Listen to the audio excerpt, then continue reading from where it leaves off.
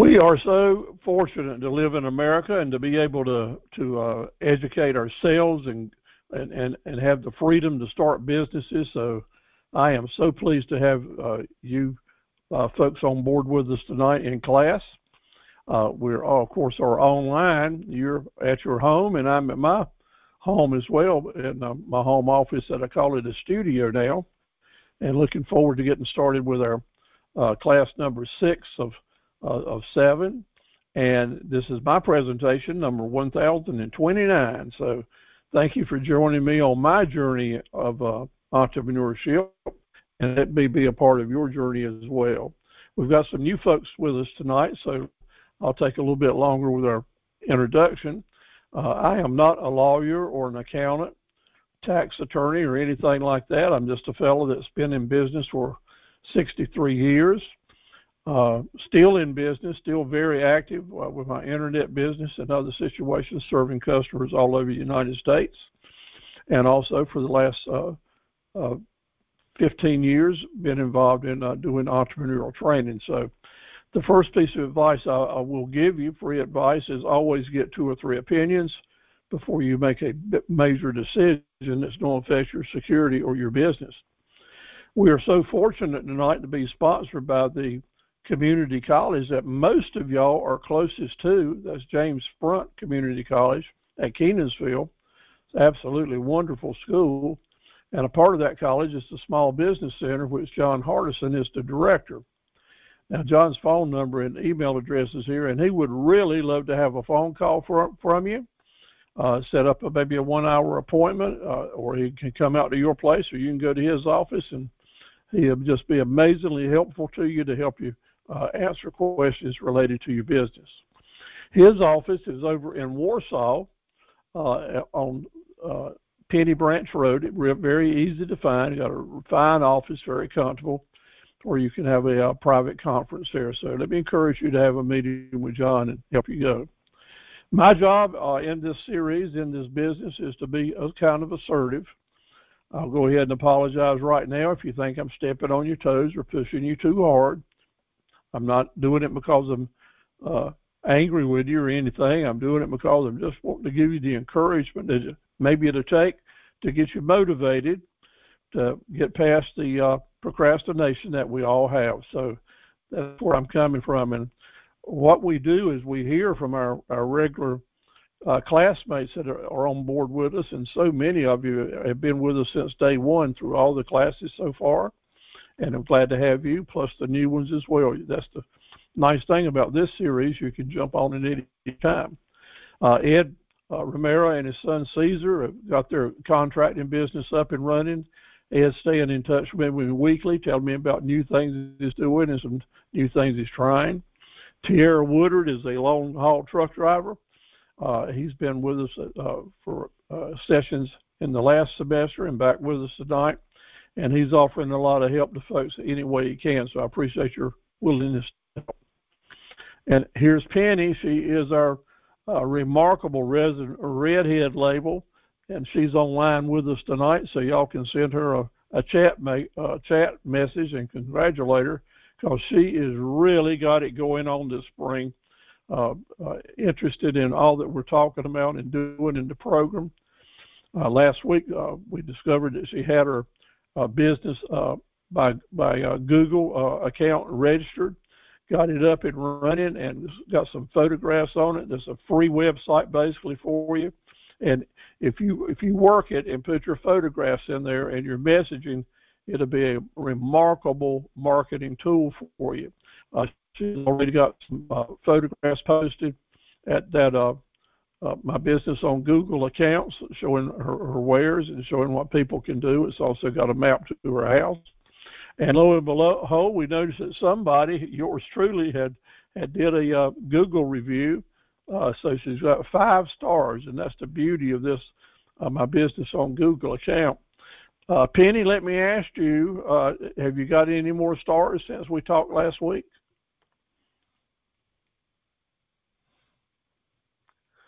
So she may be away from her microphone now, but when you do have a Google account, you want to always keep an eye out on what the comments that people are making and the stars because you can respond there and actually get some more exposure. I'm sure that she does. When you do get your account, you go ahead and you start working your friends to write in and give you real good reviews, because it goes a long way to helping people stay with you. Penny asked me some questions, and well, first of all, she shared with us that she's been working on her DBAs, as I'd asked for. You want to be specific as you list your profit centers and you start marketing them, just not to say jewelry, or just not to say furniture, or just not to say lamps or canvases, but to put a title on them, put a signature on them that will help people remember them, and such as that. Now with jewelry, you might want to break that down to all the different types of jewelry and such as that, and maybe even have some group presentations of a series of jewelry. So, but this is an excellent start, and I like the way that you have given them some good names. You also, when you want to give, when you put names on them, another thing to think about is to put your location, so that people that are in a certain area that's searching for you, the DBAs will come through better if they can identify with a region, such as Cape Fear jewelry, or New Hanover special jewelry, or things like that. Cape Fear River region products. Now, those don't sound too hot to go with jewelry or these products, but if you can figure out a way to get a regional name in there, that is just fine. And you don't have to stop with one. Maybe you have 5 or 6 good ideas. Put them all out there. Put web pages on each one of them to help you get moving. What I was most impressed with is that Penny shared a new video with us, and let's take a look at that. Turn your volume up so you can hear these better. Hey everyone, this is Penny from Resin Redhead. Wanted to show y'all some jewelry items that are in our focus group for the month of March. Necklaces, bracelets, rings, and earrings. If you're interested, send me a message on www.facebook.com/resinredhead. Y'all have a blessed day. Bye. That's a fantastic message. So when I asked Penny if she did that herself, she said that, hey everyone, that she had done that work herself, and I was so proud of you, Penny, for taking that initiative.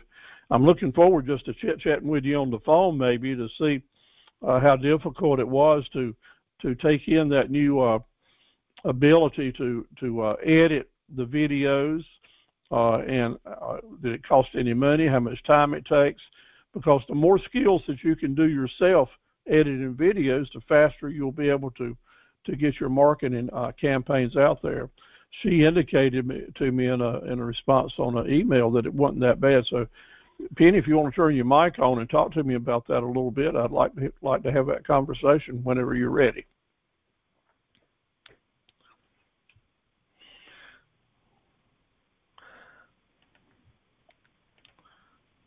Let's see. Okay, it's not coming on. Let me see if I need to unmute you. Okay, I think I got it. Okay, good.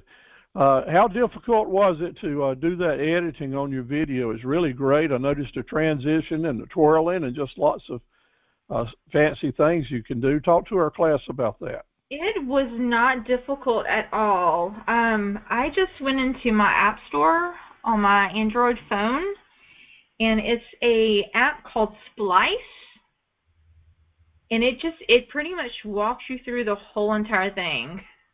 I had so much fun doing it, so and it only took me like 5 minutes, so it really wasn't that long.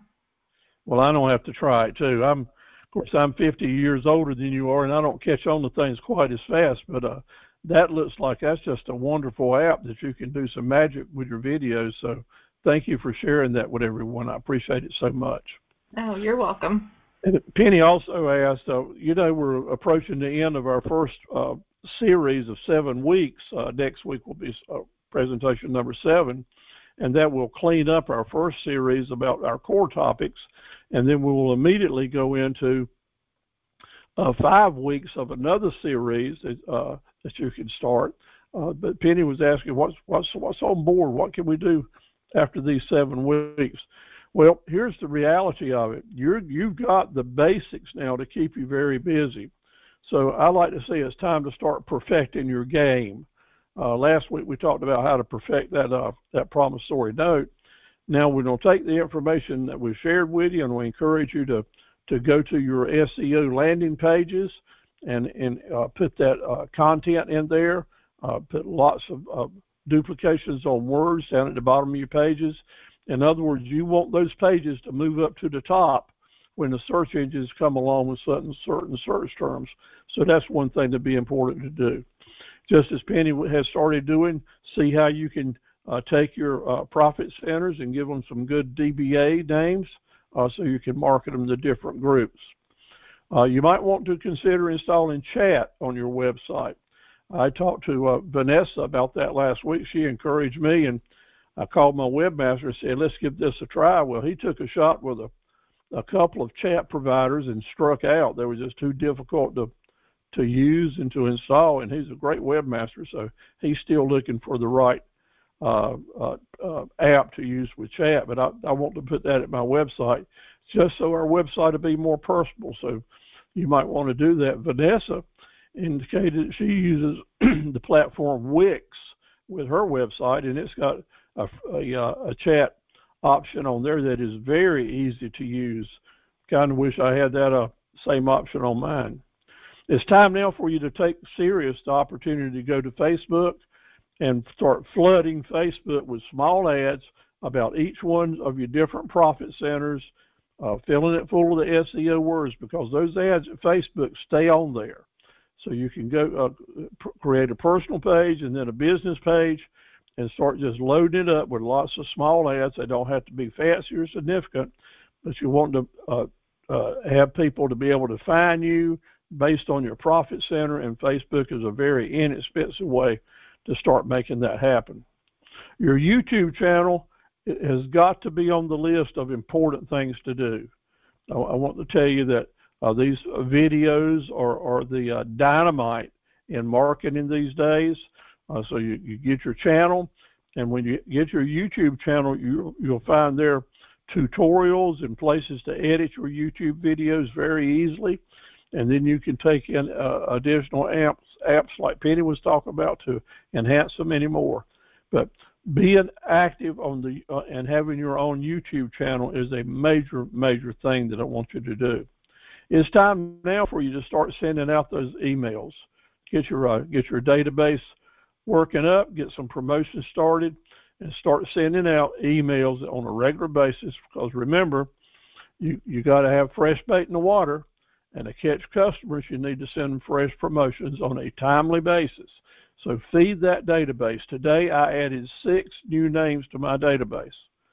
I had incoming email from customers asking questions and asking for quotes. When I sent that quote back to them, I automatically copied and pasted their email address over into our database.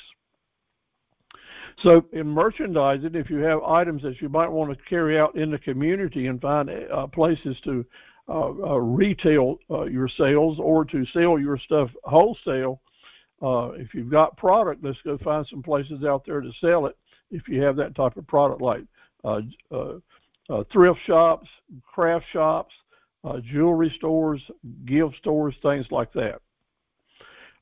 Consider adding products that people need to your marketing campaign, products that people need. Every one of the 5 quotes I sent out today were for items that people needed, not necessarily just wanted, but they needed it for their farm.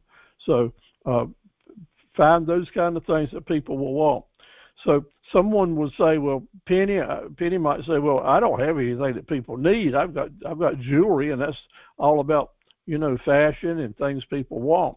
Well, let me share with you, Penny, that fellows like me and husbands and other folks and mamas and grandmamas and other people, they need to buy gifts for their loved ones from time to time, whether they're doing anything else or not.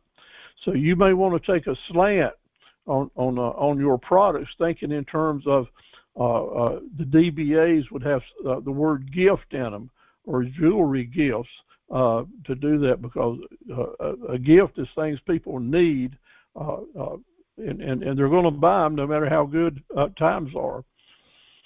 With your skills, whatever they are, and I've noticed that Penny, just as she's talked to us tonight, she's got lots of skills, so you might consider offering yourself as a virtual administrative service. We noticed the same skill levels with Vanessa, who's doing just a good job, and so happy that she is considering not only starting to build websites now, but also to consider maybe entertaining doing virtual administrative services for other entrepreneurs. Very needed. All of us, other people who are kind of struggle with computer skills, we need that type of help. But then I want to say the reality check. I want you to pace yourself. If you charge into this so hard that you're burning up midnight oil and you're wearing out the erasers on your pencils too fast, be careful to pace yourself. Be excited about getting this work done, but pace yourself and take time to charge your batteries and have some time to be happy. That's a very important reason that you're becoming an entrepreneur, is that indeed you'll be able to have a good life and enjoy what you're doing. Sometimes we just get overrun with so much to do that we put in a lot of hours in the day. I want you to plan to charge your batteries. That's very, very important. I want you to plan to stay inspired. Don't let yourself get into the ditch or into the rut. Entrepreneurs cannot operate in a ditch or a rut. We have to keep on top of it, keep our eyes open, and do that. And it's so easy to let someone push you down to that point. And encouraging others is the very best way that you can encourage yourself. So let me encourage y'all to think about that.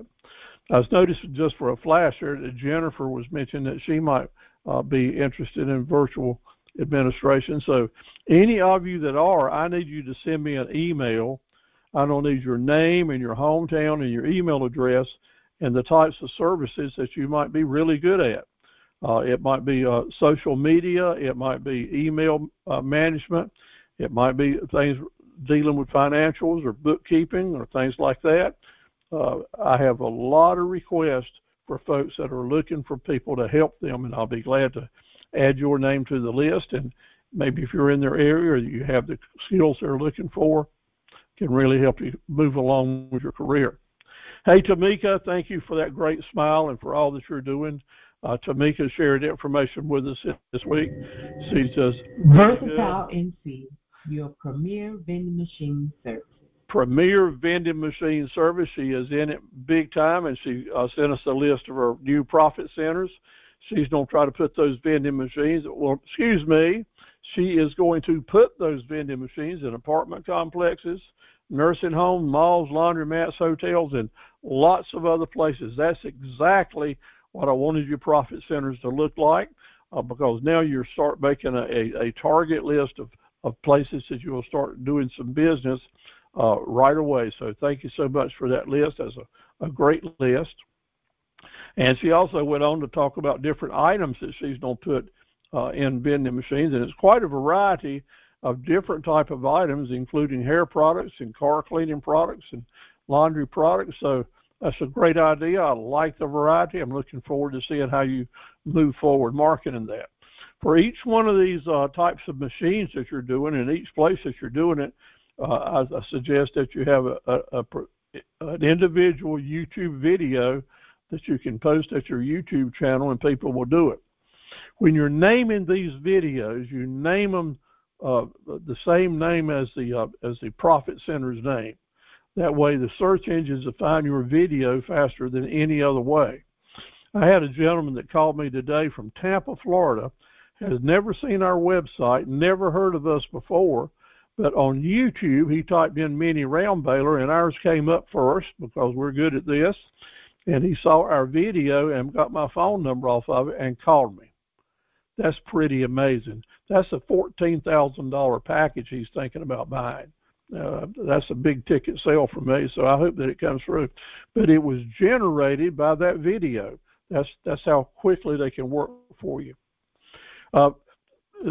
She came forward with an MVP statement, and I kind of helped you rewrite it just a little bit, Tamika. I hope you don't mind, because you had a lot of it that was just on, and I appreciate the way that she did it. Very simple MVP statements. all of you want to have one of these, and I'm sending you study guides to help you get it. So here's what I want to say. If you're not getting your study guides by email in advance of our programs, then we've got something wrong with your email address. That's why I asked you every time to type in and log in with your name and email address so we can do that. Let's see here. Someone's got me a message over here. Let me see if I can see what it is. Someone says her mic is not working. Oh, that's Penny. So okay, so you typed in it wasn't working, but maybe it came back on. Excellent video, Penny. Thank you so much. Yes, you did have an excellent video. MVP stations, you know what it does for you? It reminds me, I have these statements on every one of the emails that I send out and on our web pages. So every morning I'm looking at what my MPV statement is, and it really pumps you up to do a better job. It is really a tool that helps you keep your standards up high and reminds you how we need to talk and act with customers. So thank you so much, Tamika, for what you're doing here, and I hope you like the little changes we made in there. She's got a lot of work in progress, like we all do. That Google My Business profile is waiting for verification. Make sure you send it to me when you get it up and running. I'll make some good comments and make sure you get some stars. She's working on her Facebook ads, and you don't have a great opportunity on Facebook, Tamika, because in social media, so many of the places that you want to put your vending machines, those people that own and operate those kind of stores are on Facebook. So when you are ready to do a good, strong marketing campaign there with some good pictures and good voice videos, I just know it's going to help start your business. You got some great pictures out here. It looks like you're after some good machines that people would be proud to have in their lot. Kenny, thank you for staying with us, offering help to a lot of people. I really appreciate that. So Kenny's probably on the road tonight. He may join us. I see some phone numbers up here. Sometimes he logs in with a phone number. But thank you for your good hard work. And Vanessa, I mean, this is a spark plug. I've had a chance to work with Vanessa right most of the last 2 weeks. And I'm just so happy to have this opportunity and to help send business her way. She indeed has got a great My Business on Google account. She's getting lots of stars. Why is that so important? Because when people see those stars, by golly, it just takes away a lot of the anxiety they have about doing business. And it is an instant confidence builder for customers that want to do business with you. Vanessa reminded us that these QR codes are really coming into play after the Super Bowl the other week. Every ad had QR codes on them, and it's time that we all get these on our business cards. And if we've got a type of product that it can play a deal for you, it doesn't cost a thing to put them on there. So Vanessa gave us a really good video to work with last week, and we have did a little fine tuning on it with my virtual assistant Maddie, who lives over in the Burgaw area. Just give you an idea, y'all got an excellent person over your way, but Maddie's been working on this, and she put some bells and whistles on this and a little bit of Vanessa's favorite music. So this is perked up just a little bit, and there's nothing to stop Vanessa from adding a way to it, because at your YouTube channel you can make edits as you want to go. So turn your mic up really good, your speaker, and listen as we show you how to add script on the bottom. We show you how to name your profit centers. We show you how to talk about your targeted customer groups. Vanessa has a good entry, a short entry that makes her look really good. She does a great job with it. And at the closing, she closes it out. And in the middle, you've got a professional voice that that when people hear that second voice, they'll pay different and more attention to it. So turn your mics up, and here we go. Beautiful baby, Vanessa. Beautiful baby. Hey y'all, I'm Vanessa McIntosh. I'm the owner of 5 Alarm Logistics. 5 Alarm is one of the very few coin manufacturers in the United States. and we're located in Yates County, North Carolina. All these products, including coins, caps, shirts, and more, are great for gifts, awards, promotions of emergency service agencies, dispatch centers, fire departments, law enforcement agencies, emergency medical team departments, search and rescue teams, correctional facilities, and by the way, these coins are great for special occasions with businesses and employees, family events and reunions, athletic teams, all military branches, U.S. Fish and Wildlife, Forest Services, and private organizations. Don't wait. Call or email Vanessa today to place your orders and let us know when you need delivery. Thank you for choosing 5 Alarm Logistics. What we're doing here is showing you how to take a raw video that you can do and just spend time with it, just like Penny had done today, and what we're doing with Vanessa, adding new power to just a simple raw video. Vanessa, first one, had everything in it, but what we tried to do here is maybe someone doesn't like just looking at the visual, but they do like that music in the background. That was Vanessa's one of her favorite tunes by favorite artist that's playing in the background. So people might just stay on board another few seconds just to listen to the music and relax a little bit. And while Maddie's voice is talking, she's got that nice smooth voice, which kind of encourages you to stay with you a few minutes. She's naming off the different products and then moves into naming off just lots of different targeted customer groups. So if you're sitting out here somewhere all over the United States and you're a member of one of those groups sitting there listening to the music and you hear that group name, well, you'll perk right up. So that's what we're doing. We're targeting customer groups here with our different profit centers. So I want to play it again. I want you to take in and emphasize this is not an expensive thing to do. As powerful as it is and effective as it is, it takes no really great expertise. It just takes someone that loves these skills of editing and picking their music and having fun creating things. So let's listen to it one more time. Turn your speakers up. Hey y'all, I'm Vanessa McIntosh. I'm the owner of 5 Alarm Logistics. 5 Alarm is one of the very few coin manufacturers in the United States, and we're located in Yates County, North Carolina. All these products, including coins, caps, shirts, and more, are great for gifts, awards, promotions of emergency service agencies, dispatch centers, fire departments, law enforcement agencies, emergency medical team departments, search and rescue teams, correctional facilities, and by the way, these coins are great for special occasions, businesses and employees, family events and reunions, athletic teams, all military branches, U.S. Fish and Wildlife, Forest Services, and private organizations. Don't wait. Call or email Vanessa today to place your orders and let us know when you need delivery. Thank you for choosing 5 Alarm Logistics. Let me tell you, I'm so happy for you, Vanessa. I hope that opens some doors for you, and for all the rest of you. Penny, that was a good example of how focusing in on maybe jewelry for teenagers, or it's beach time jewelry, or different things like that. To do a different video for each one, load them up at your YouTube channel with the right titles, and people will find your business through that YouTube channel very, very well. So thank you all for, through the series, sharing your work with us. We certainly use them as teaching tools to try to help you. Send me some work, and by golly, we'll share it with other people, and it'll help them as well. In your study guides that were sent to you, you've got the regular handout number 1029.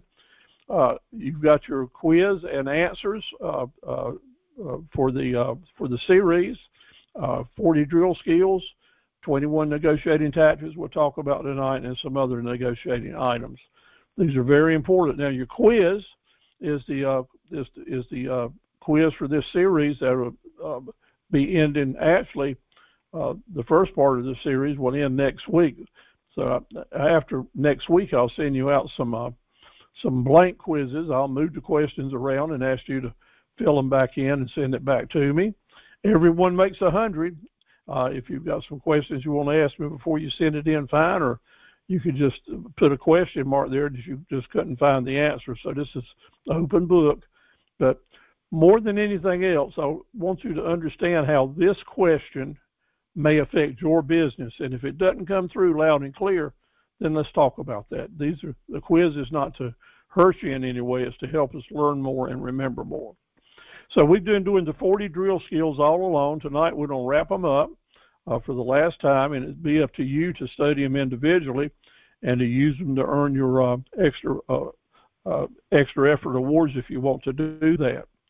So we started out with week 1, and we went through just a bunch of them, went through them through number 6. For those of you that are new to this, I'll send you these drill skills so that you can read them on your own, and also in the email, there's a video that you can watch with the first 30. And by the way, is always an important word. And did y'all pick up?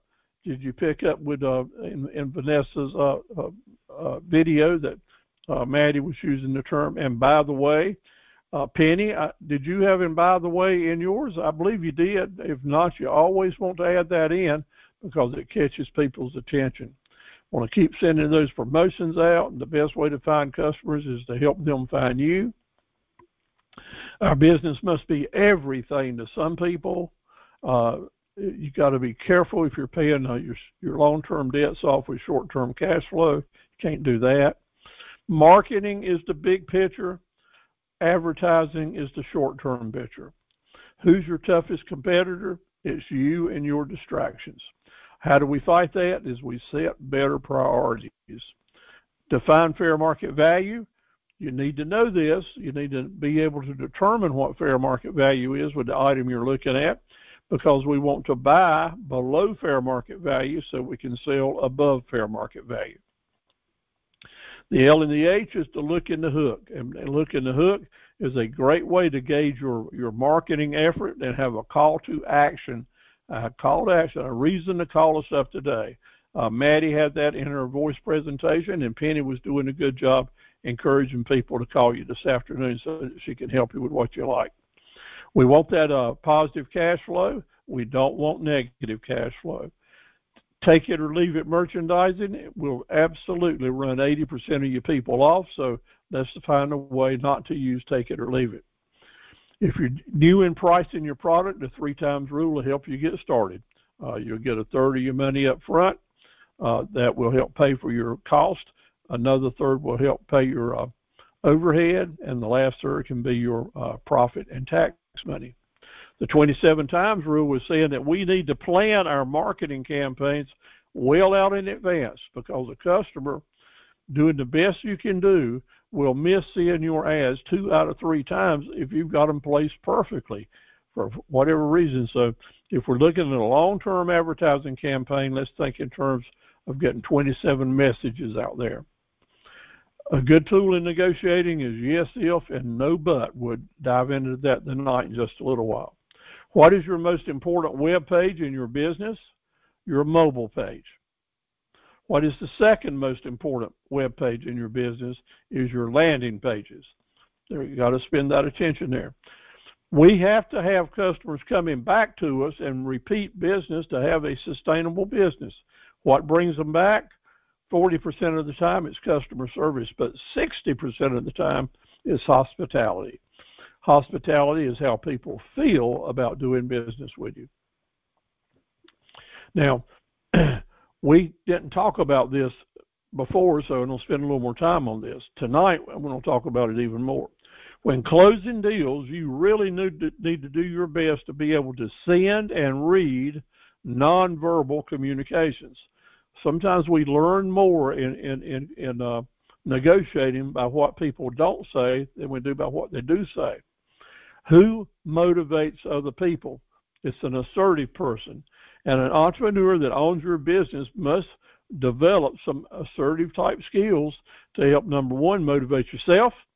Number two, to help motivate employees, to help motivate people to give you good deals, and to help motivate your customers to close deals. So if you're shy and just don't feel like it's in you to be a salesperson, get over it and let's develop some skills. Next week, I'll show you some things that you can stick to your ribs with, okay?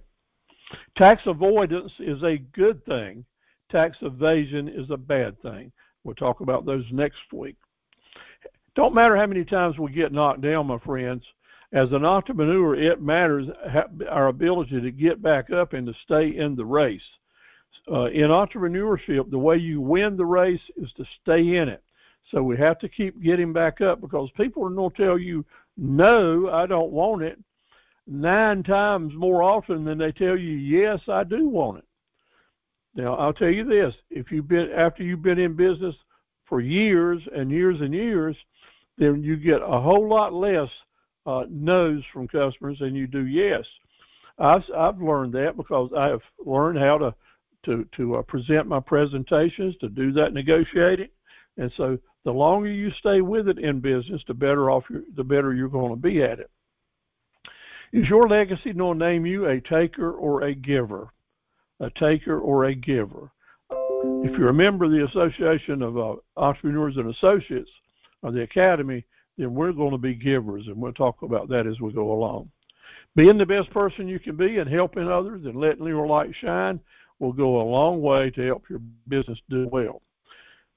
Last week, or week before last actually, what was that magic marketing moment? Remember, that was the key to the Golden Goose marketing campaign that I want you all to have. So once you make that sale, you have the magic marketing moment after you go back to that customer and follow up, reminding them that you're trying to make sure they're 100% happy, and then ask them if they have any planned purchases or appointment dates or tips for business in the future. That is where you gather information to add into your calendar to pretty much ensure cash flow in business in the future. Making that work for you is the key for your business staying in business. Add videos to web pages for all the reasons we've talked about. Leap and acknowledge and welcome a customer. Now, this is taking it to the finest degree that people would not ever tell this to you in a college class. You wouldn't ever get this in any other classroom. But let me tell you that out here in the real world, when you have a chance to meet or greet or work with a customer, your initial action to put a smile on your face and get up out of your chair and walk to them or lean over and extend a handshake to make sure there is no doubt that you are so happy that they came your way. It's just not a look up and say hello or a smile, and you maybe think you're pretty or beautiful or handsome or something, so you really don't have to reach out to anyone. Well, that's bull. That's bull. If you want to create a winning relationship from day one, from second one, we have to get up out of our chair and shake hands, and what would seem to be leaping for the ability to start a new relationship. When you do that, you are acknowledging that you are in it to win it with this customer, and people will appreciate it. Don't be lazy about greeting people. Keep your radar turned on. It's your radar, it's your brain, it's getting in the game, it's being the quarterback. Keep your radar turned on for what's the next hot thing. What's the next hot thing in Wilmington, North Carolina? What's the next hot thing in fashion? What are the young girls thinking about? All of them are talking like they want now. So if you're in the fashion business, you want to have the next hot thing. But indeed, the next hot thing, if it's something people need, and it's not just a fad that'll be around a while, that is really important. So you have to keep your brain open and your radar turned on for locating and thinking about that next hot thing, because that's going to be your next hot profit center. I want to tell you that you can use informed and structured forecasting to avoid a lot of things. And tonight we're going to talk about forecasting helps you avoid those Murphy curve balls that are coming at you, pitfalls, unpleasant surprises, and unexpected expenses. That's why tonight's presentation is going to be so important for you. How can you be the best negotiator that you can possibly be? You'll do it with extreme not just light, not just a little bit, but to win the deal, it's going to take extreme preparation, and you'll see it come into play. Winning negotiations is not an accident. It's not something that just may happen. 10% of the people will win 90% of the negotiated deals because they know how to do it, and we'll talk about some of those ways today.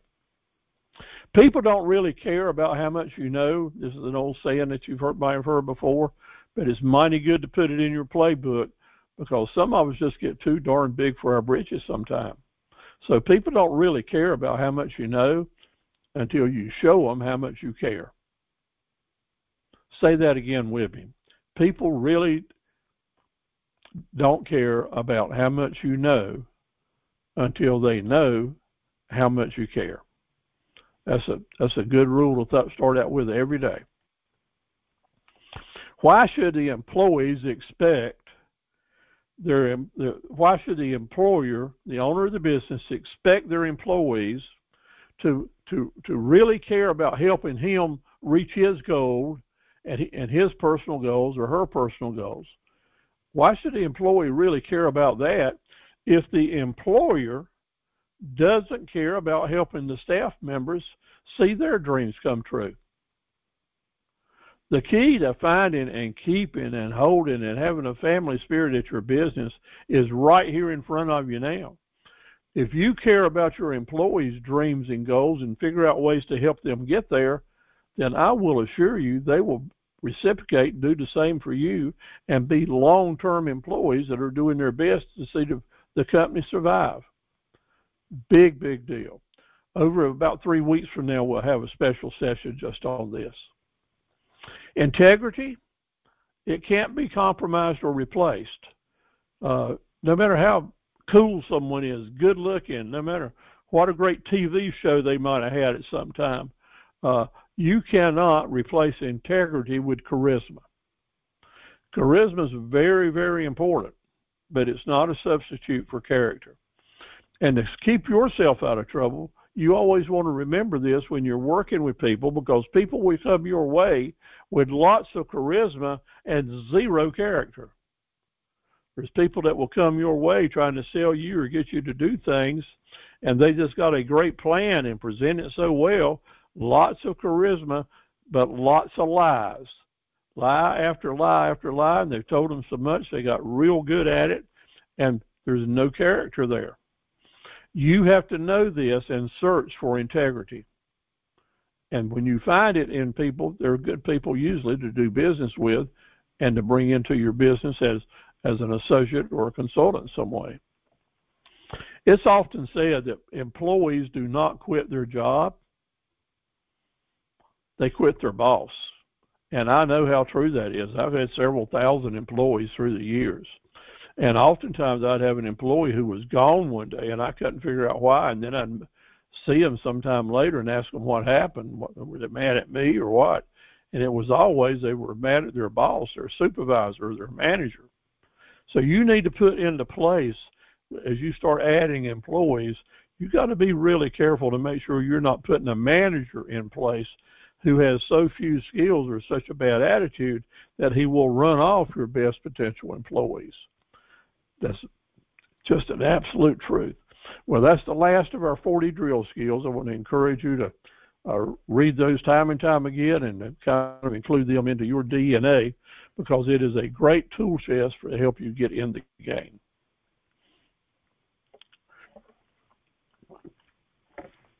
What can you start doing now? Get busy on Facebook. Get busy with your videos. Start getting some good testimonials.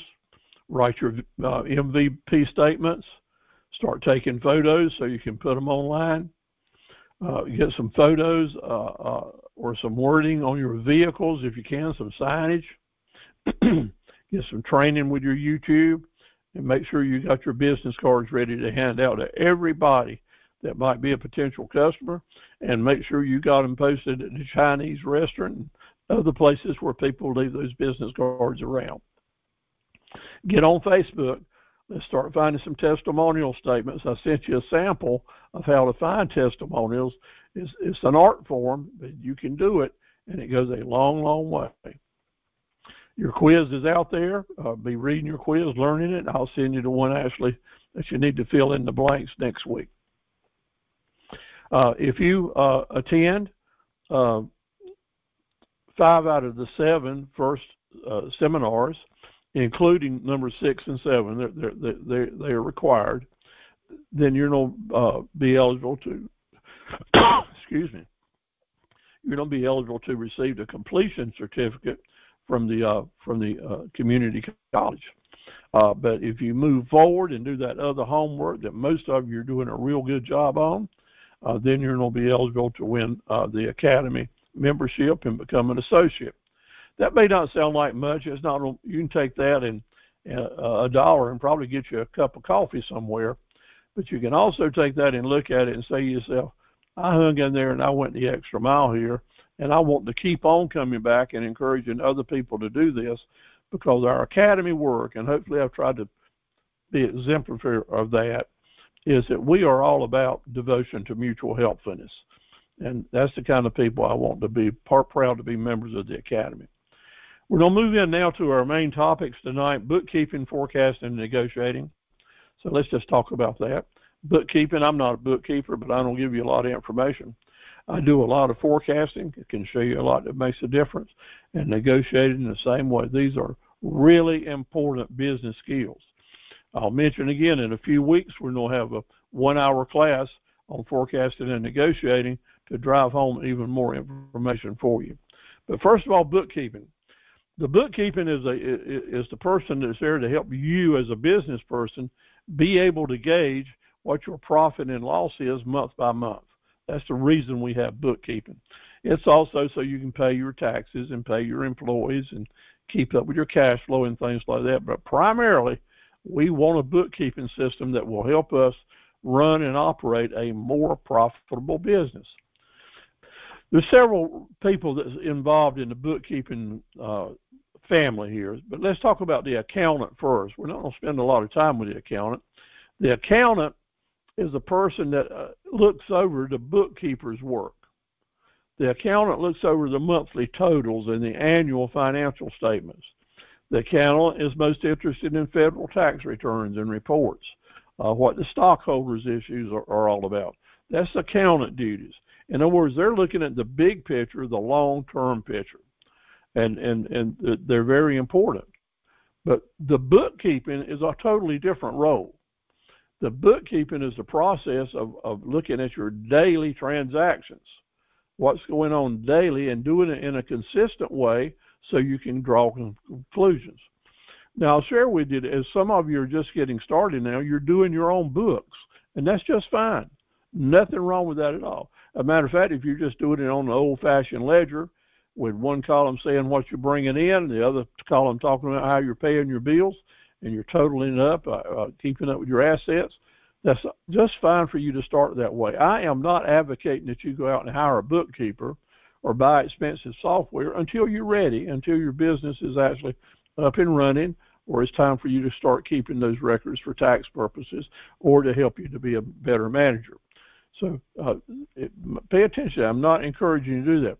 And the good news is we've got lots and lots of people now that are offering themselves as virtual bookkeeping assistants that can help you so much and at very low and very reasonable rates.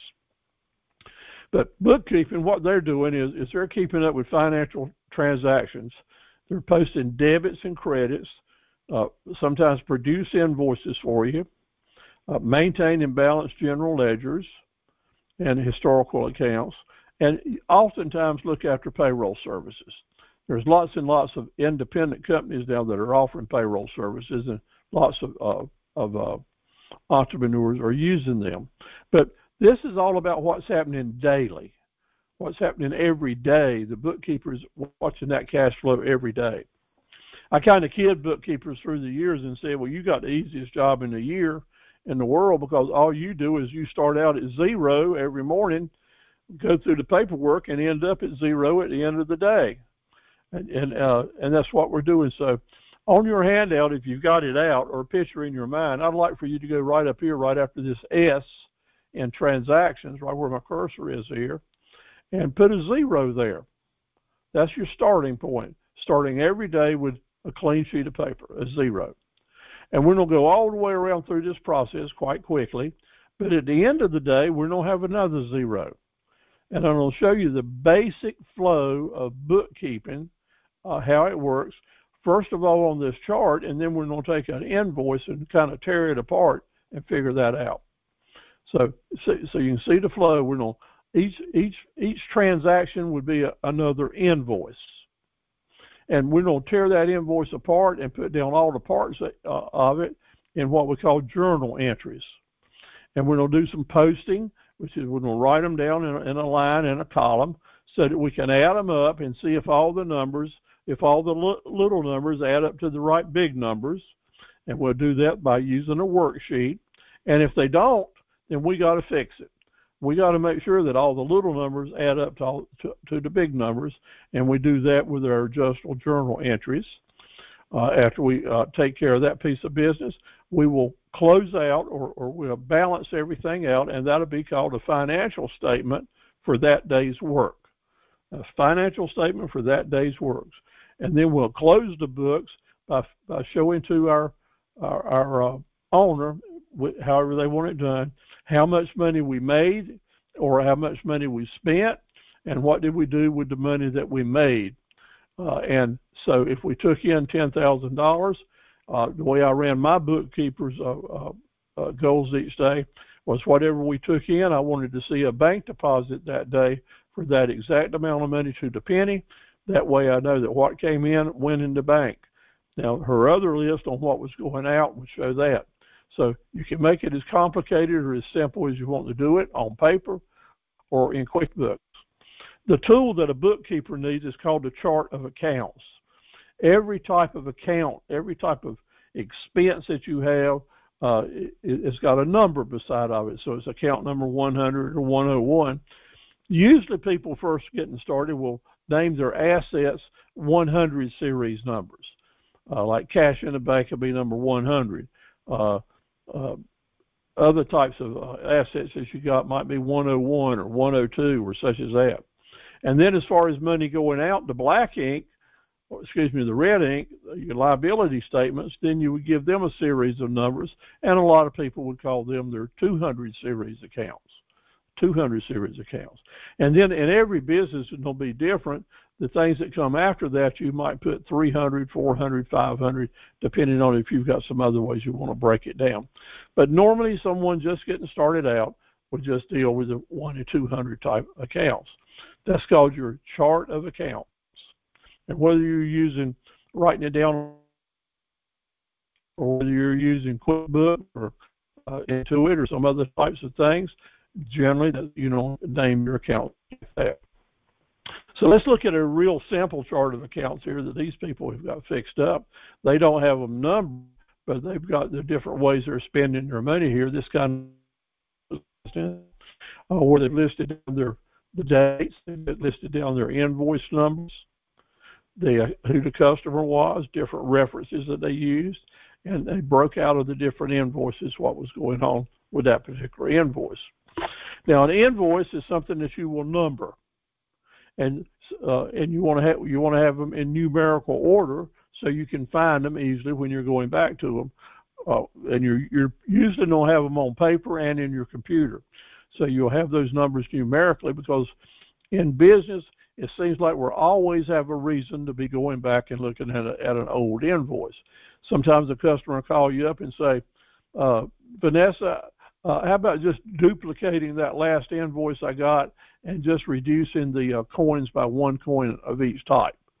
So that saves everybody a lot of work, because she'll just scroll back, find that invoice, make the adjustments, and move right on, lickety-split. That's just a real good way to do it. Some companies number their invoices the date of the month. So if you were going to name an invoice today, you might call it invoice number 2222023, and tomorrow it'd be 2232023, and so forth.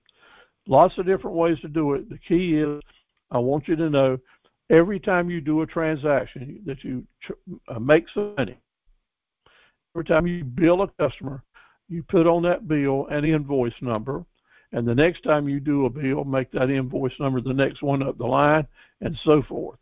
Just don't send out invoices without any type of continuity to them or organization. They need to be organized. So let's look at an invoice here, a sample one that was quite simply. This could have easily been done in pennies. Now notice that the invoice, if you will, take a deep breath and look at it, kind of take it in for a moment. This is the worksheet that the bookkeeper would have used on invoice number 12/12/16. Well, it kind of tells me that invoice was probably written December 12, 2016. Could have been, maybe not, but if they had a numbering system that kind of looked like that. And we're talking about a box of candles here. There was a sale for a box of candles that Penny sold, and she sold it for $8.56. And so she's got the description of the model number of that candle box, and she collected of that sale 56 cents, 7% was for sales tax.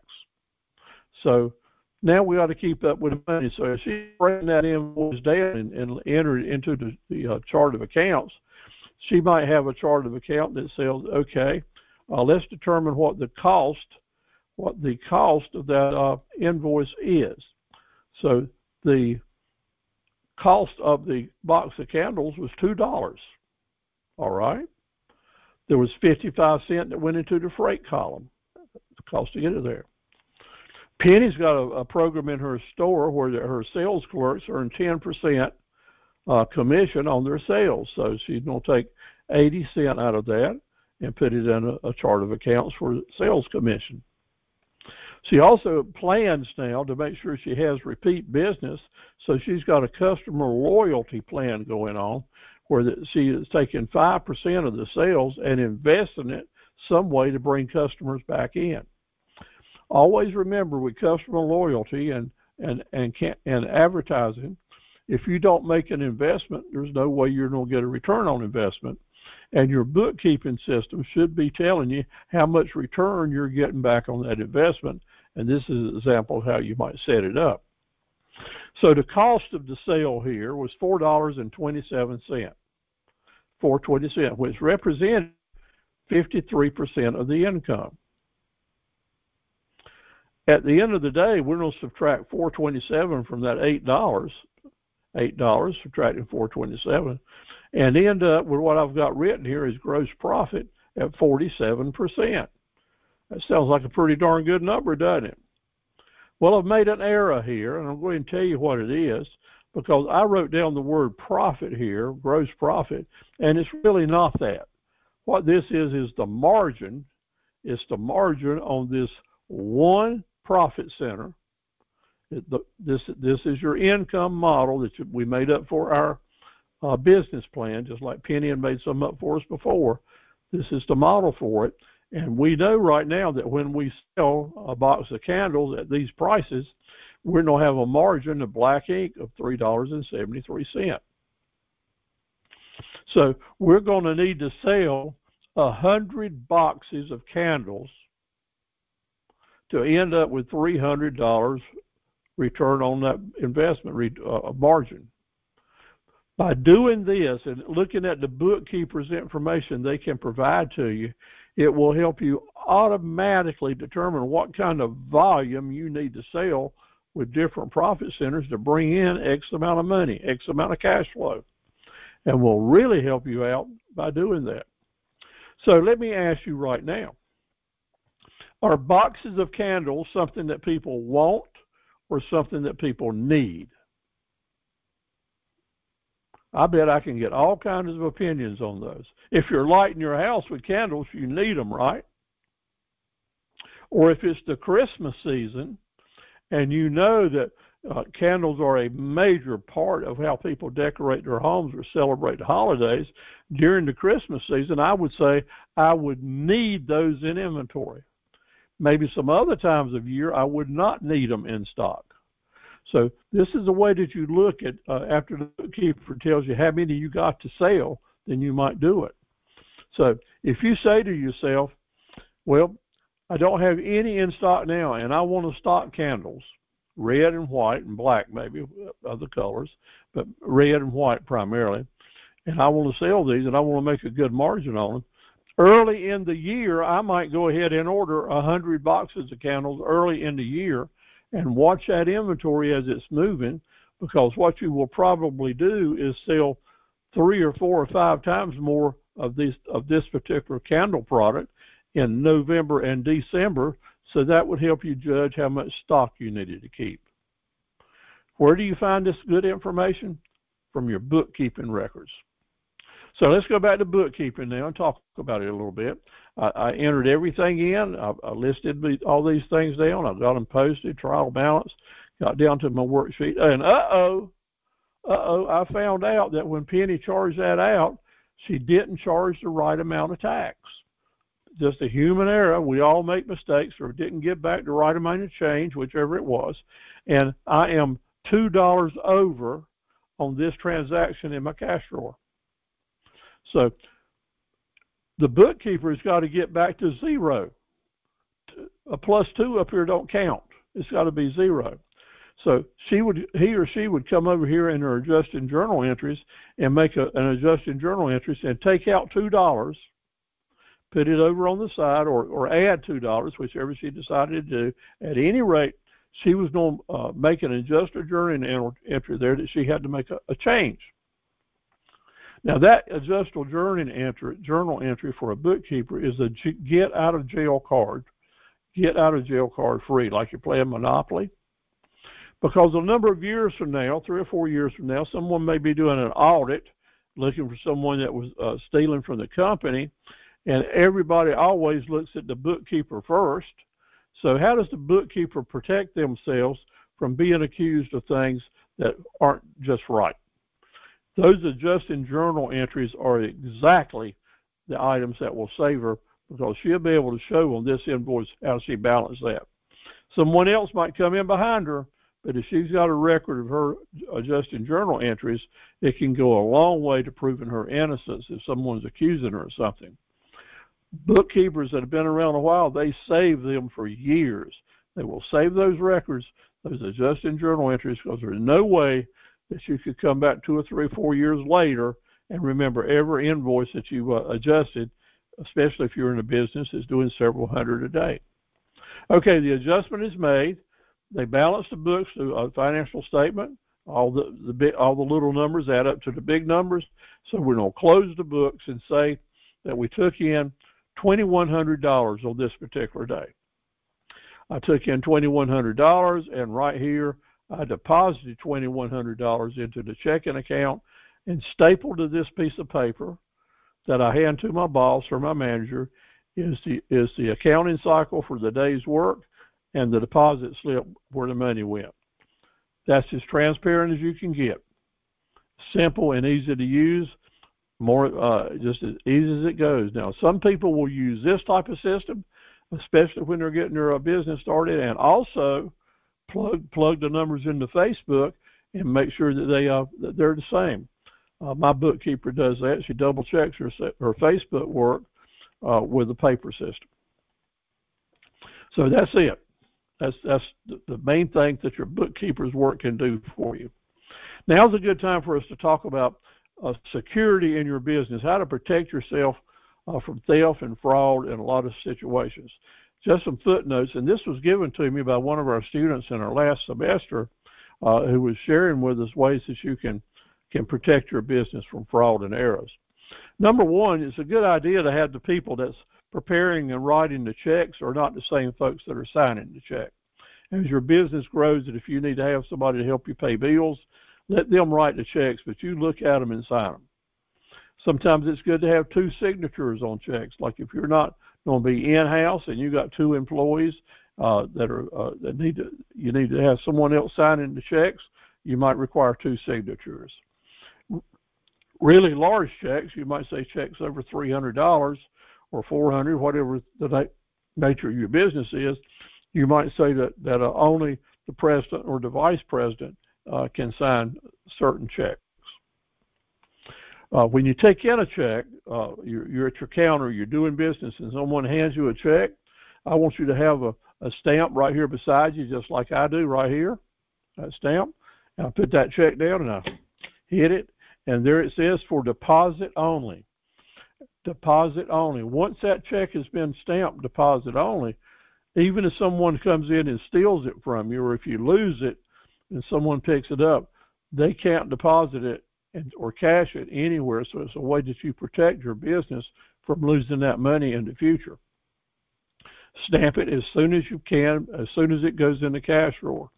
So if you've got an open drawer and a robber might come in, a thief, and hold you up, those checks in your cash drawer, if they've already been stamped deposit only, those people can't cash those checks or sell them to someone else.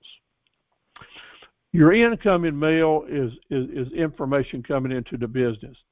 And it's really good if the vice president or the president, the owner of the company, opens the mail. Because when you're opening the mail, you'll see if someone's sending you past due notices or complaining letters or just weird stuff that might come in by mail. The owner of the business needs to know that, because if you've got someone in your organization that is used to opening the mail, they can get by with things because they know that you won't ever see it. So things can drag on a long time. All bank and credit card statements should be opened by the president. When they come in the mail, take the time to open it, take the time to take it out of the envelope, look back at the back page of the checks if folks are writing checks, look at the signatures, scan them. I'm not saying that you need to analyze or tabulate your bank returns, settle up on them, but I am saying that whoever does that needs to know that you're looking at it before they ever get it. And that is a good way to help keep people honest, to let them know you're looking over their shoulders. The advantage of Facebook's Intuit and other new software that's out there, the biggest advantage is they can give you all kinds of charts.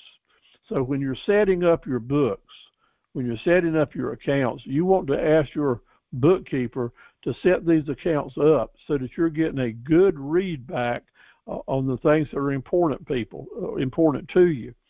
You can look at the percentage of wages you're paying versus how much money you're taking in, or insurance. So that's really good for overall management viewpoints. But more than that, you can take individual profit centers, those individual marketable profit centers that you've got, and get a system feedback, a report on each one of them that shows you how much profit you're making on the individual items. Now that is important, because there it will tell you what your stocking levels might need to be, or whether you're making money or not making money, because it is amazing how things will change. If you see that your sales on a certain profit center are really going up high and you don't know why, you need to find out. One answer might be you're selling it so much cheaper than competition, people are coming to get it. And if you're making money, that's wonderful. But if maybe you forgot to add in a price increase that everybody else saw, then you're losing money every time you sell that.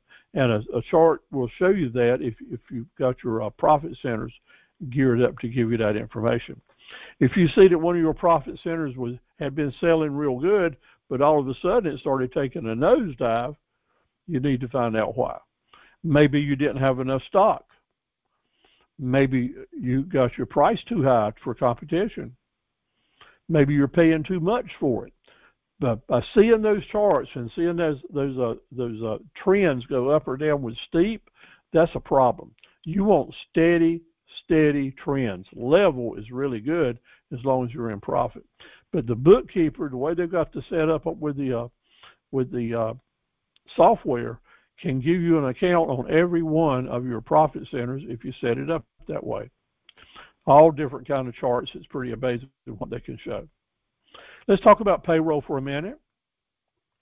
If you have someone in your organization, you're hiring someone to do the payroll, my first piece of encouragement is let them do the payroll. Let them do it. Give them the time and the space and the place to do it. What happens oftentimes is as your business gets to growing and you need to hire someone to help you with the books.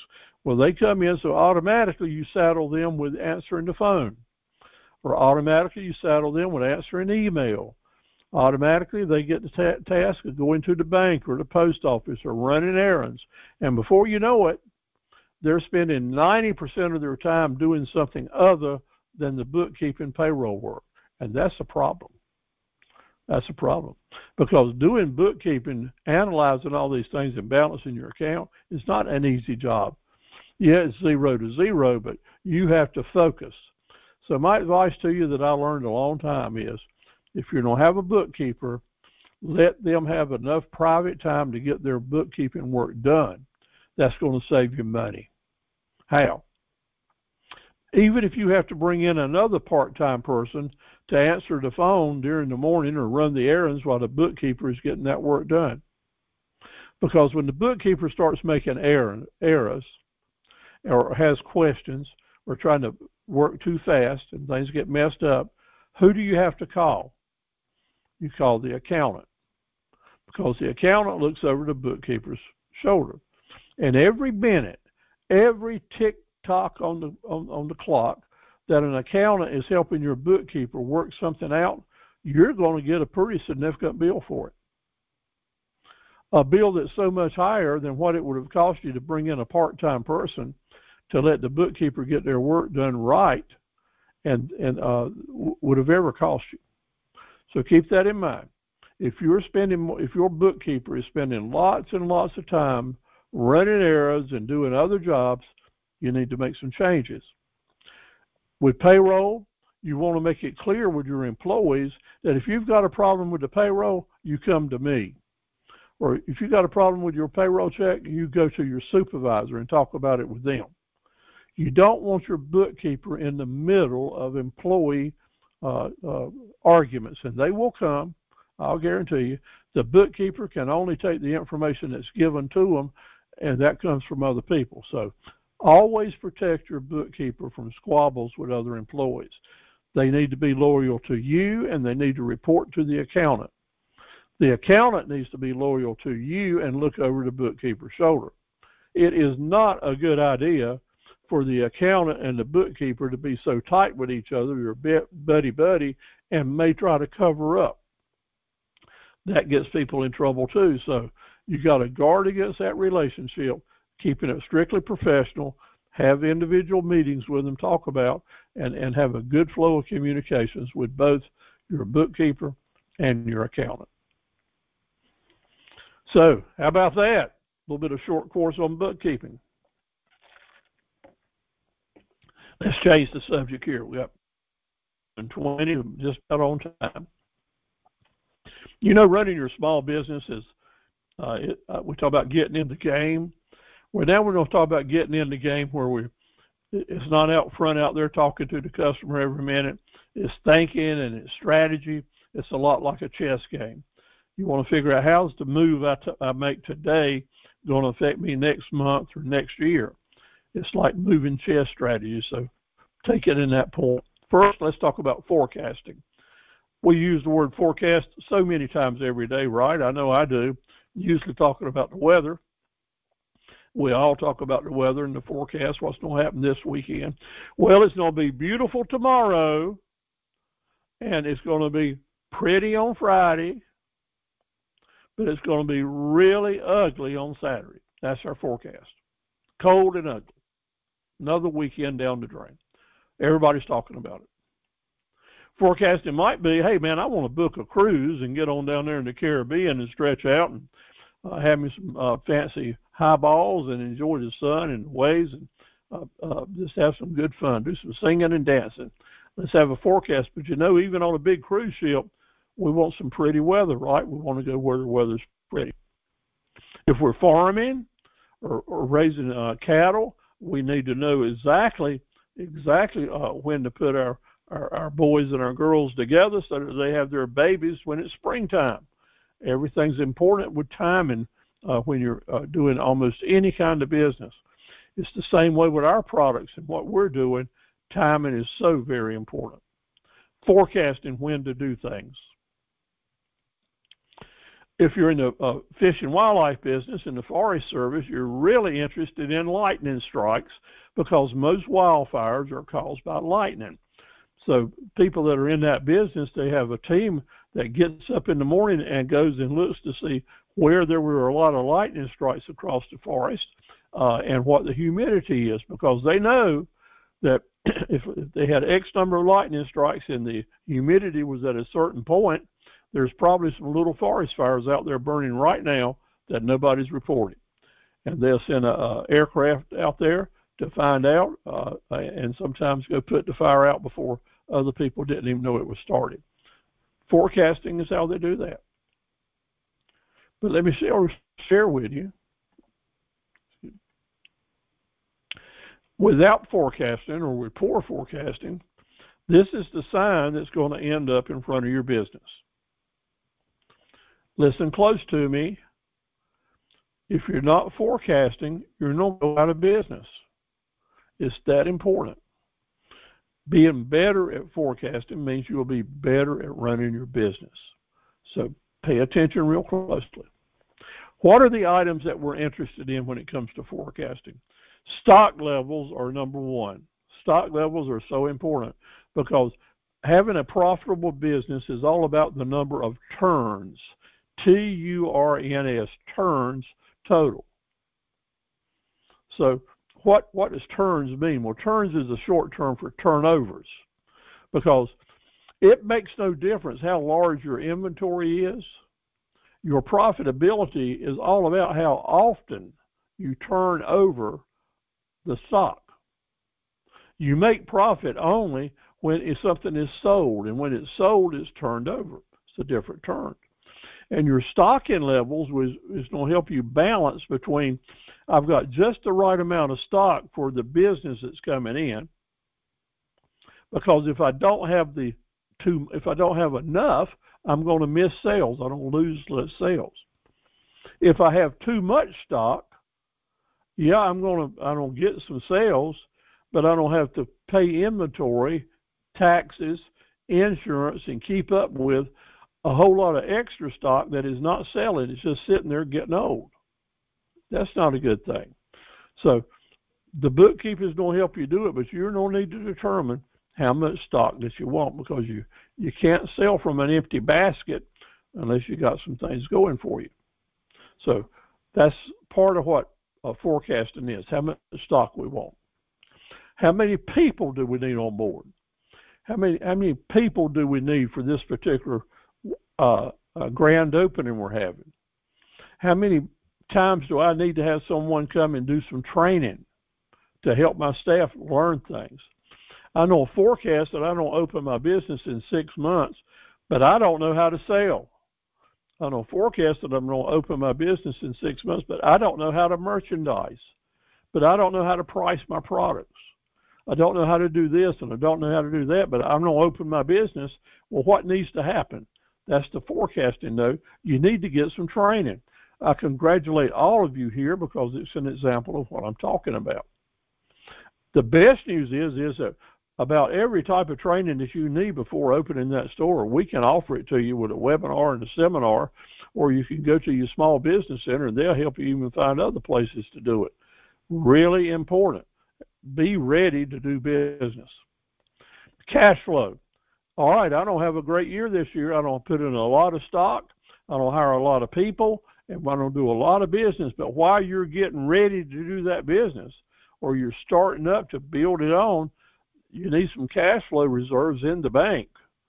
So you're forecasting, hey, I need to go out here and get me a credit line because I may need as much as $10 or $12 or $25,000 before my cash flow starts bringing it back in. Cash flow predictions is forecasting is absolutely critical.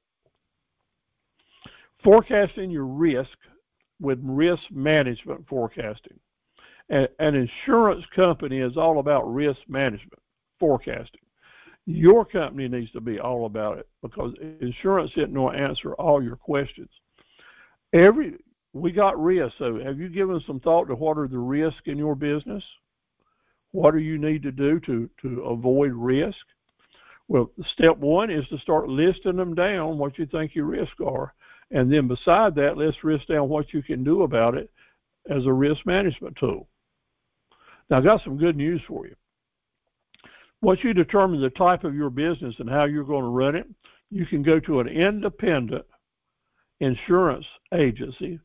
That's usually what they call themselves, independent insurance agency, that specializes in serving small business, and they will be able to type into their computer the type of business that you're running, and their insurance company will already have a list of probable risks related to your business. I mean, that's what they've been doing, so they know.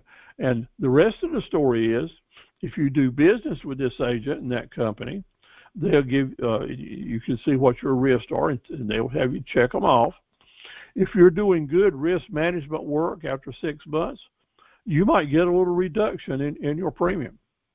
But if you're ignoring a lot of the risks that y'all had both had talked about and not doing anything to protect you or them, then you're going to get an increase in your insurance policy. Just know that's coming. Sometimes the insurance company will give you a low discounted rate, but there'll be fine print there that after 6 months it may be adjusted. Well, that adjustment is all about your risk management rules, what you're doing there. So keep that in mind. What kind of advice can I give you about this? Risk management? Go out and find someone with this old gray hair, someone that's been there and done that. There's no reason that you have to worry and pull your hair out about getting good advice about the particular business you're in. There are folks out here that will be glad to talk to you. All you have to do is ask, and they'll probably tell you more than you want to hear. Or if you go to your small business center director, tell him what you're thinking about doing, he will probably know someone in the area that he can talk to on your behalf, or maybe set up an appointment for you. I don't know what type of business that you're thinking about doing, but I probably know someone that's been there and done that, and I could make a recommendation to you to talk to them. That is good time spent. Please get past the point that I don't want anyone to give me advice. Now, I know us guys like reading maps. We're not going to pull in and ask somebody how to correct the wrong turn we made. We're just awful about going somewhere and asking someone for directions. But when it comes to running a business and taking a chance on losing a lot of money, or not making a lot of money where we could, if we knew the right way to go about it, it's a good thing to get the advice. And it's the right place for me to say again, your small business center is here for you. Recognizing the demands in the market will have everything to do with the strategy that you're using. So maybe some of you have just said, like Dave says, Steve, I'm just kind of taking it in now, just kind of getting a feel for what it's going to take, and that's just fine. One of the things it's going to take, Dave, when you get serious about spending your money and time, is you want to have a strategy in place as to how you're going to have customers help find you, how you're going to help those customers come to you, because without the customers, we're not going to be in business. Someone once said, like in the Field of Dreams movie, if you build it, they will come. Bull. We need a marketing strategy plan that's going to bring them to us. And that golden goose plan we talked about will do it for you. So know that. So our goals in forecasting. Our goals in forecasting. Why are we talking about this? Because we want to have the right product, the right quality and quantity of them in stock. We want to have it at a time, make sure we've got it at a time when the market is ready, when people are spending money on it, hopefully on things they need. And we want to have bought it at the lowest price point possible. As a matter of fact, we want to be able to have bought it so that we already know that if we have some surplus, that we'll be able to liquidate it and still make money on it when we liquidate it. So just take this little ride on the magic carpet with me.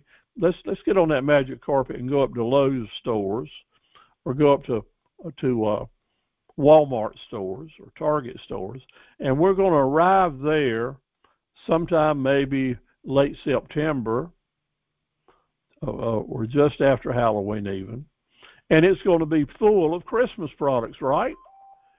I mean, the stores will be jammed up to the ceiling. The warehouses are full of Christmas lights and decorations and such as that, because they have said this is something people are going to need at a certain time, and we're going to have a lot of it in stock when they're buying it. But I want to tell you, when you go in there on December 27th, and they've got a 75% sales sticker on those same items, on items they didn't sell, do you think they're losing money when they give that large percentage off? Nah. Because they had taken the forecasting and determined how much they need to sell. They need to determine how they don't want to take a chance on running out. So they're going to buy it at a price that they can put those stickers on them and sell them for a good low price. But if it doesn't sell, they're going to sell them at a price that they can liquidate and still make money. Now, when we were doing our price tag sales in week 3, we talked about pricing in week 3 and week 4, that was all about planning ahead and forecasting how you need to price your product. So even if you have a surplus, you can sell it at a low price and get your money back. That's what forecasting is going to do for you. That's the plan. And let me tell you, the first year you might not be so hot at it, may miss the mark, but you don't have your records. After you have that sale year, you're going to go back and see how many you bought, how many you sold, what the pricing was, and next year you're going to make some adjustments that's going to help you be more profitable. Probably you're not going to spend too much or way too much on your first year because you don't want to take that risk. That's smart. But from then on, you're going to use those records to help you do your forecasting. If you have any questions about something related to forecasting related to your business that you want me to talk about in another session or just to send you an email on it, then you just drop me an email. Let's talk about negotiating now and closing deals. Negotiating and closing deals. You know, someone says, you know, at a retail store, nothing really happens till the bell rings, till that bell on the cash register rings, or the ticket is written, and that ding, ding, ding, okay, money has changed hands. Well, deals are being closed all the time, sometimes just the point of sale right there at the cash register. But oftentimes your bigger ticket deals where you're buying or selling products to sell for the future, or you're negotiating deals with your customers, take place in a private room. And that's kind of important that way. So I'm going to tell you that we talked about forecasting and we'll talk about negotiations. I'm going to put the two words together and tell you that you can forecast a successful negotiation. You can forecast a successful negotiation if you do your preparation. It's all about doing the homework. By setting your target goals of how much money you want to make, what the prices are, what the terms are, what the different concessions will be, thinking about it ahead, putting brain power to work goes a long way telling you in advance whether or not you're going to have a chance to get in the deal. Part of your presentation is learning how to introduce yourself. Learning how to introduce yourself is so important. Your mindset. A lot of us might think, well, if I'm going into a negotiation with someone or they're coming up wanting to buy one of my products, it's me versus them. They want to buy it for the least amount of money. I want to sell it for the most amount of money. Therefore, we're enemies with each other because we're going to be battling for our position. Wrong. Big time wrong. So let's set that record straight right now. Your customers that are coming to you talking about buying, when you're saying it's take it or leave it, you're not going to say to you, you'll say, let's talk about it. And when you say let's talk about it, what I want you to understand, they're not your enemy. They're your negotiating partner. Negotiating partners are people that have come to the table to find a win-win situation for both sides. And if you have that mindset going into the deal, everybody's more friendly and you're off to a better start. When you're negotiating, where you sit in the room is really important. When you have a chance to sit down beside a customer or to stand beside a customer and you're into a give and take, negotiating, let me tell you that if you're face to face, looking at each other. One's on one side and one's on the other. It's always better for you to turn to the side and stand to the side of someone and see across the front so that you can say to them these words. Now look here, I'm here for a win-win situation, and I'm on your side now. I'm on your side. We're not against each other. And if you're actually standing there and you physically show that, that is pretty remarkable to a lot of people. They'll say, all right, I get it. That's a good thing. If you're sitting at a table and you're on opposite sides of the table, just the position puts you at odds. So when you have a chance to sit down at a table and negotiate with someone, sit beside of them. Or one person sit at the end and one right beside that. Do not be in face-to-face confrontation if you can help it. It goes a long way. The documents that you're bringing to the negotiating table need to be works of art again. Need to be works of art. You have taken the time to answer the questions. You've got the frequently asked questions already written down, so you have forecast what people are going to ask you, and you're ready to give a good, solid answer. And every time you are able to ring the bell with the right answer that shows how smart you are and how much prep you've done, you go up and you are improving your relationship with your negotiating partner, because they're saying to themselves, well, hey, this person's a professional. They know what they're doing. They came prepared. If you don't have negotiations like real estate, cars, expensive items, tractors, other type of items, you want to have your bargaining range set before you ever get to the room. In other words, you want to have a roadmap of you're going to price, you're going to start your pricing at this level, and then because of the type of option it is, these type of negotiations usually have 3 or 4 counter offers. You're going to go ahead and plan what your first offer and your counter offers and such as that will be to help you end up at the right place, to help you end up at that goal that you set to begin with. So as we get into it and it moves and the offers start going back and forth, the very second that your negotiating partner makes you an offer, you know in your mind how much you need to add or subtract to your counter offer to end up with the goals that you want to make. It is fun. It is amazing. And again, in a few weeks, we'll get into this and I'll show you how to do the numbers in that. So you can bring some secret weapons. Did you know that you already had a secret weapon in a negotiation? So that when you're going, before you get to that meeting to close that deal, before you go to work in the morning to talk about your jewelry or whatever else that you're selling that day, you already have in your mind that as a customer asks me a question and I need to come back, what are my secret weapons? Well, all of us' secret weapons are the value-added features that we bring to the table. Value-added. What is value-added? That is the little things that you do or say or that you put into your product or your marketing that you're doing something that's not costing the customer hardly any more money, but is giving them a benefit.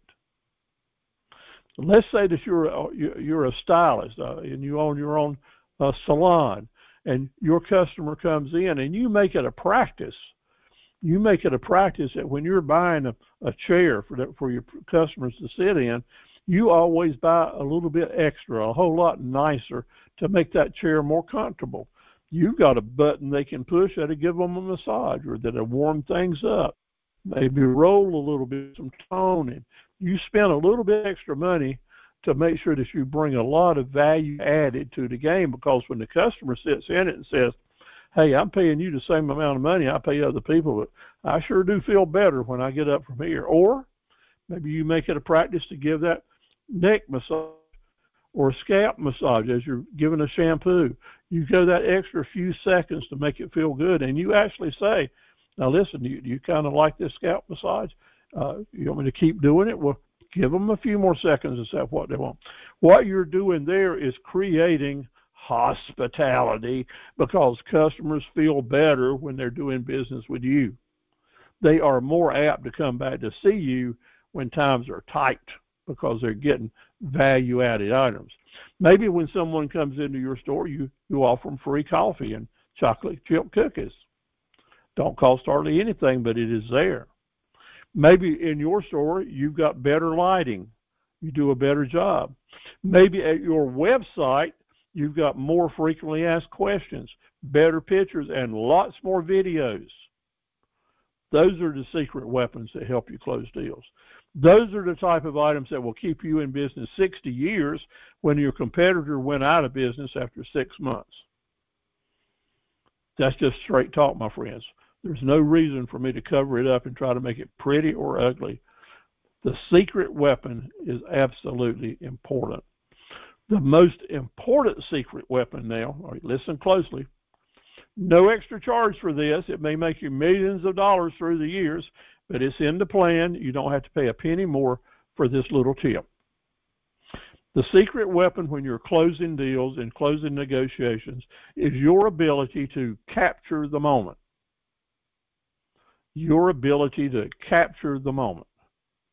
That is to say that you can be a little bit of drama, that you can bring in a little bit of stagecraft, that you can enjoy a little bit of suspense, and you know how to steal a few seconds. Because the dramatics in your presentation when we're negotiating can set you apart to the point that you indeed get the customer's attention, and when you do that, they're able to let go of the anxieties. And sometimes that magic moment when you capture them,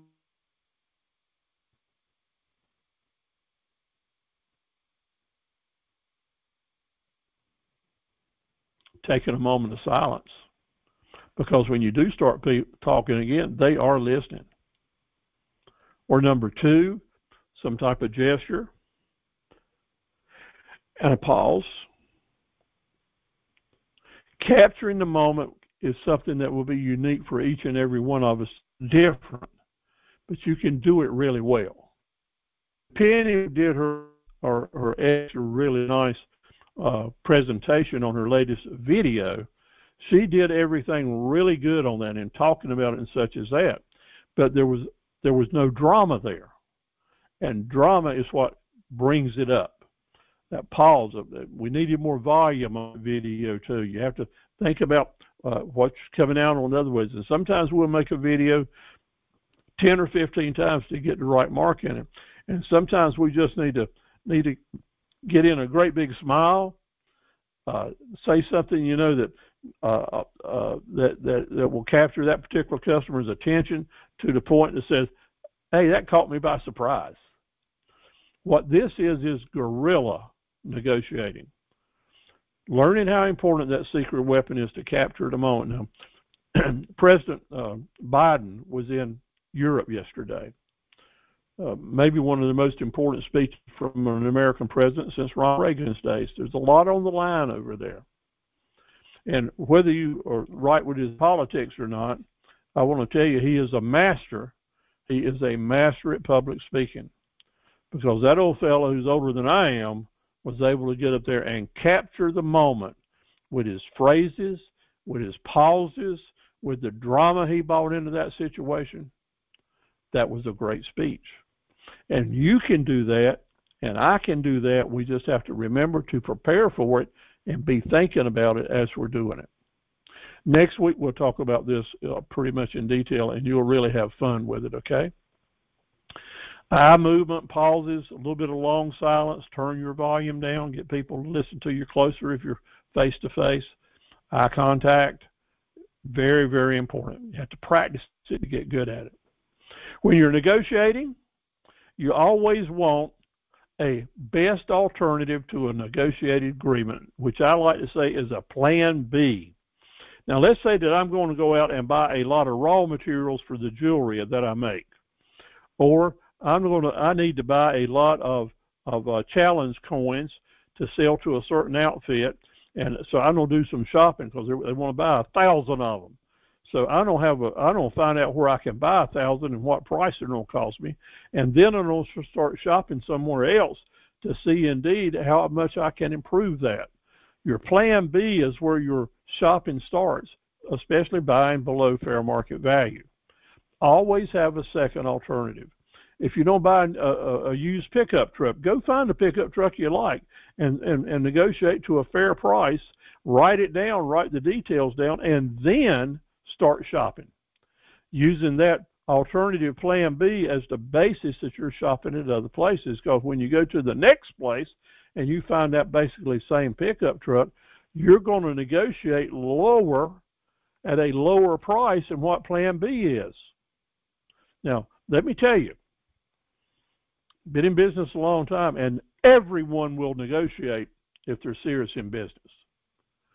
Don't let people say it's take it or leave it. If it is, you leave it. Because there are other people out there who have bought too much or paid too much or need to sell it. There's lots of reasons for people to give you a great discount. Everything, I want your business so bad I'll give you a better deal. So don't be ashamed or say I'm not sophisticated enough, or I'm too sophisticated to ask for a better deal. You have to do it. That's a part of being an entrepreneur. Be ready to negotiate and do it. I wrote a book called Yes If, No But Negotiating. It's available to you at Amazon at a very low, like $1 or $2 price. You're able to do it. Lots of good information in there, but I'll cover most of this information tonight and next week. The first 4 rules in negotiating. Ready? The first 4 rules in negotiating. Don't give up anything unless you get something in return. It's all about give and take. That's part of what you're going to be thinking about. Don't give anything unless you get something in return. Make sure your ticket price is up there high enough that they can make the first offer, and you know they're going to make an offer lower than that first ticket price, so you'll have room to come back with your first counteroffer.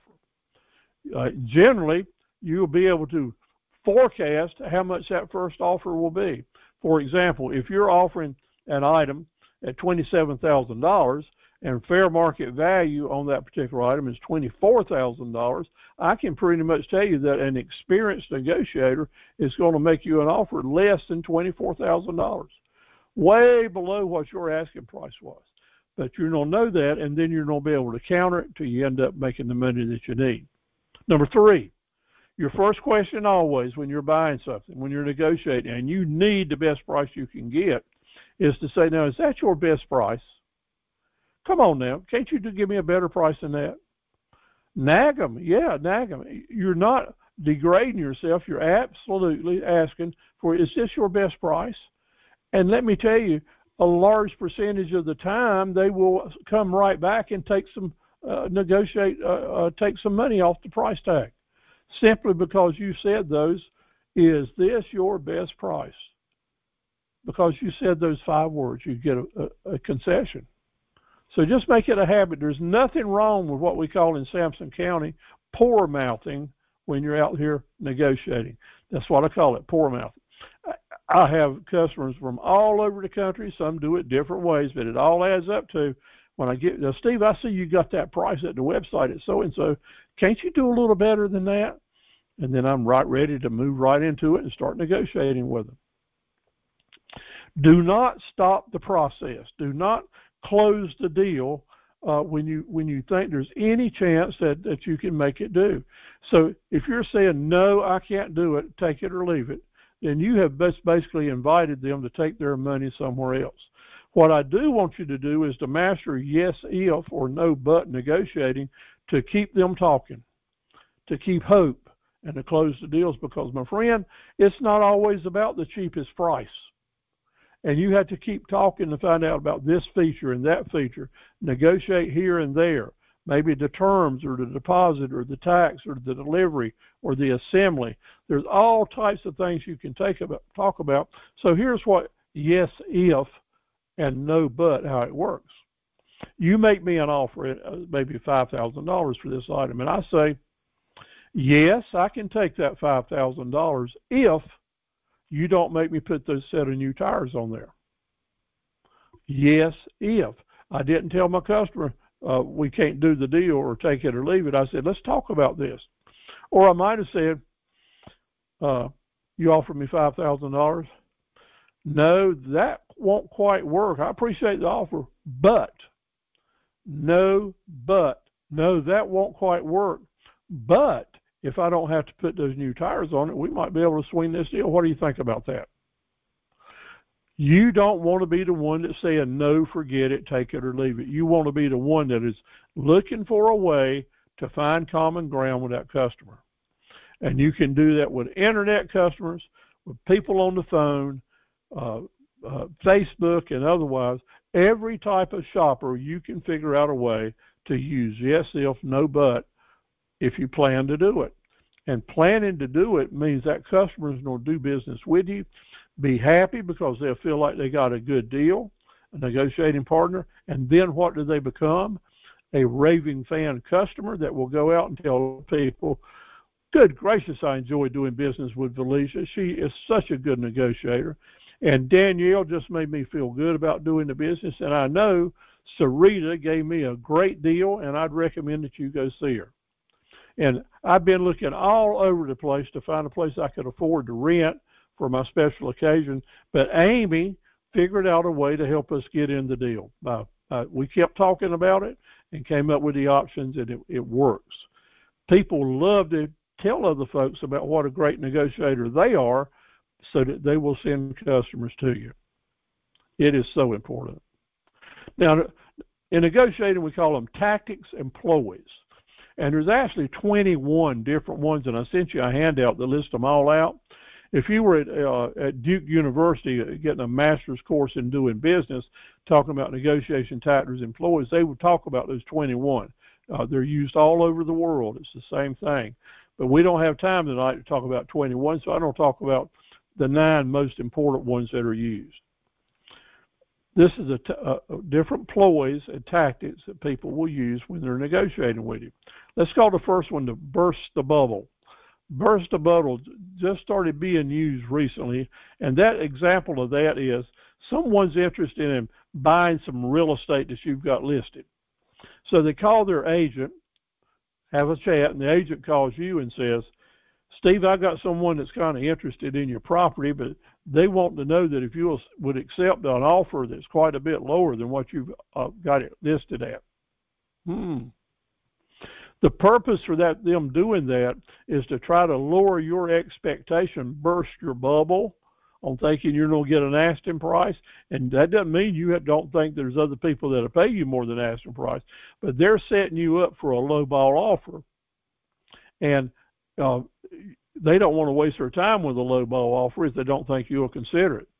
So what should your answer be? What would yes, if, no, but tell you? Yes, please tell them to send that offer on in. I need to hear it, because if you're in the marketplace, you want to know what the offers are, and they have no idea about what kind of range you have. Maybe you've marked it up really high, and their offer may be above your low dollar price on it. So always consider the offer. Always. It doesn't cost you anything. Flinching. Remember Sanford and Sons? Remember Sanford and Sons? Someone would make him an offer, and he said, "Oh my God, I'm having the big one. Oh my God!" It makes a physical sound like it's hurting him. That move is called flinching, and you can do it like old Fred Sanford did, or maybe you ladies can just put your hands up here like it's giving you a headache. Some type of motion, physical action that says, "Man, that didn't feel good." And you don't say anything after doing it, usually. You just make that motion. Now, sometimes when I'm using this ploy, I'll listen to what they say, and I'll just look them right in the eye, and then I'll turn around like it gave me a crank in my neck, and it hurt, and I have a bad look on my face. And, I'll keep doing that until they say something, because sometimes what they say is, well, I can do a little better. I can do a little better than that. I mean, it works. Don't cost you a penny. The next most effective thing you can do that doesn't cost you any money is just be silent. Someone makes you that offer, and you just basically, wow. You look at them. Maybe take your glasses down and look at them real hard. Like, are you crazy as H? What are you thinking of making that offer? But I'm not saying that. I'm saying it with my nonverbal communications. Frown on my face. And I don't say a word until they talk. Because sometimes when they talk, what they come back with is, well, maybe I can do a little better. What do you think about this offer? Silence is very important. What folks are using today, especially during inflationary times, is you need to go ahead and buy this because prices are going up every week. And if you get it now, you'll be able to beat those price increases that are coming. That's a very effective negotiating tool. Now, you got to remember, there's two sides to each thing. So I'm giving you the standpoint of people that are trying to get you to come down on your price. When we do our in-depth study in a few weeks, I'll give you both sides of it. The red herring is really important because that's a strategy you use to get people to take their eye off the ball. In other words, you got something you want them to see, but you got some things you don't want them to pay attention on. So the used truck salesman would lean up against a pickup truck and point out those great new tires and point out that new upholstery and tell you all about the new engine that's in this truck, while all the time he's leaning up against a dent that's in the fender so that you don't see it. That's what you call the red herring approach. And it can be used a lot of different ways. A lot of lessons are learned from that. Retreating to higher authority is when two people are sitting at the table on one side of the negotiation and the other person is there, and that person says to you after you've made them your best offer, you know, I appreciate that, but I need to go talk to my wife about this. I've got to retreat to our higher authority and talk to my wife about this. That's a real important negotiating tool. It's used all the time, and there's good comebacks that you can use to keep it from working. Splitting the difference is when the two parties are basically, I'm at $100 and you are at $300. We need to split the difference and find common ground at $200. Well, that's just simply said, but there's a whole process to go through here to where that you would use words and terms to get people to make you that offer to split the difference, and then you will take that and split the difference again without coming off your price. In other words, you can split the difference 2 or 3 times as a professional and end up improving your position each time that y'all split. Once the customer says, hey, why don't we split the difference? I'll tell you that you've got the deal. They've made up their mind that they're going to do whatever it takes to make this deal. So once they get in that frame of mind, it's a game, and you want to use your tools to make sure that you don't give away all your profit. Having cash in your pocket or having a checkbook ready to write the check out and show them is a real effective way to get someone to take your offer by saying, hey, here's the cash money. There's X amount of money here. I got $4,000 here in my hand. You wanted $5,000. But if you want $4,000, it's right here for you. Otherwise, I don't go down the street and offer it to someone else. That's powerful. And it works it works best if it's cash money, but it works also if you've got a check already written out for $4,000. You had to forecast and plan this tactic if you plan to use it. Nibbling is what all of us do and all of us can guard against. Nibbling is when after you make a deal that the buyer keeps saying, well, how about this and how about that? Like I'll use a car, for example. We just closed a deal on a car, and I'm going to get the paperwork fixed up. I sent it to the office to do the finance work, and that customer says, now this does include those free floor mats, right? And this does include that free gas every so often. And you are going to throw in that spare tire that don't come with new cars anymore, just like you had mentioned. And they go on and on and on, getting all the freebies that they can get added into the deal that they don't pay any more money for. So this is where yes, if, and no but comes in, because the way you battle this is when you close your deal, in that deal closing I mentioned earlier, you write down the figure that y'all traded at, draw a circle around it, and you put your initials there and hand them the pencil and say, let's make sure we got this number down pat before I send it back to have the finance work done. Then when they say, I want this and I want that, you're able to say, now look, our deal was for this amount of money. And yes, I can do that for you, but I'm going to need to add a certain amount of money. Or no, I'm sorry, I can't throw that in. That wasn't a part of our deal, but I can do it if you want to add a certain amount of money. Yes, if, no, but help get you out of the nibbling game. Really important. Now, in your handouts, you've got 12 more ploys and tactics to look at. In selling, you want to look for the buying signals from a customer. Customers are going to send to you nonverbal communications that they are, and sometimes what they say, that they are assuming ownership by the things they say, like, hey, I'm looking forward to having that and putting it in my garage. Or, now when you bring this, you need to bring it here and then put it there. Concentrate on different attentions about the delivery, or show a disappointment if they can't get it faster than they wanted it. What that's saying to you is they've already in their mindset determined they're going to buy this product. And when people give you buying signals, you need to hush, close your mouth, and quit selling and start closing. Move from a selling mindset to a closing mindset.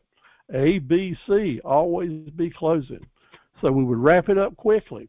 We would get all of our paperwork done, get our witness signatures in place, get our check deposits, get our down payment, and always congratulate them on what a great bargainer they are, what a great negotiator they were, and how much you enjoyed working with them, and wow, how they beat you down. It is a must that that customer walks away thinking they got the best end of the deal, that they took advantage of you even, but you're man enough to smile about it. You want them to walk away saying, hey, I can do business with them because they're fun to do business with and I don't get a good deal. No other message needs to be in their mind, so you have to plant those seeds for them. You have to plant those seeds, and then when they walk out the door or see somebody else tomorrow or the next day, they will be saying to them, what a great place you have to do business. That's where your raving fan customer works. All of that happens by planting seeds like we're talking about right now. But after you do that, shut up and get out of there, because buyer's remorse is a real thing. People will think about it, or somebody will try to talk them out of the deal. The sooner you get your paperwork done, your signatures and deposits in place, you move on out, and don't move out celebrating and yocking it up like you're the best negotiator there's ever been. Now, you do that in private. I've got a lot of negotiating stories that I can tell you, and I'm going to go just a minute or two over here, if you don't mind, to share with you that when you're dealing with farmers, you deal with a lot of great characters. And one of the greatest characters in our region is Mr. Honeycutt, who's been a real good friend of my dad's and such as that. And for you, back in the 50s, early 50s, when you saw him coming to town, he was driving a truck that looks just like this. And what we call him Mr. Ball. Mr. Ball bought Alice Chalmers tractors. That was his brand. That was his brand. And he was a person that had a tractor for every job. He had 12 or 15 Alice Chalmers tractors, had a barn for each one of them. He was unique. Every one of them had to be delivered at night. He had cash for them. And people, he'd trade them every now and then. And when someone heard we were getting in one of Mr. Ball's tractors, they would wait in line and pay a premium price because they knew it had been well taken care of. But what made him a great negotiator inspired me to try to be a very good negotiator, and I'll share this with you to help you. He did a certain number of things every time, but he brought important ingredients to the negotiating table. He was serious. He didn't go just beating around the bush, wasting people's time, getting prices on this and that if he wasn't really interested in buying. So the people that worked with him knew he was serious. He brought the money with him.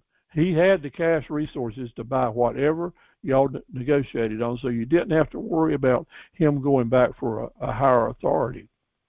He had proven 100% trustworthiness.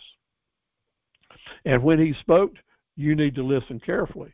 He would almost whisper sometimes. That was his way of getting your attention. He would talk so low that you'd have to get down and repeat everything, so there was no doubt about any misunderstandings.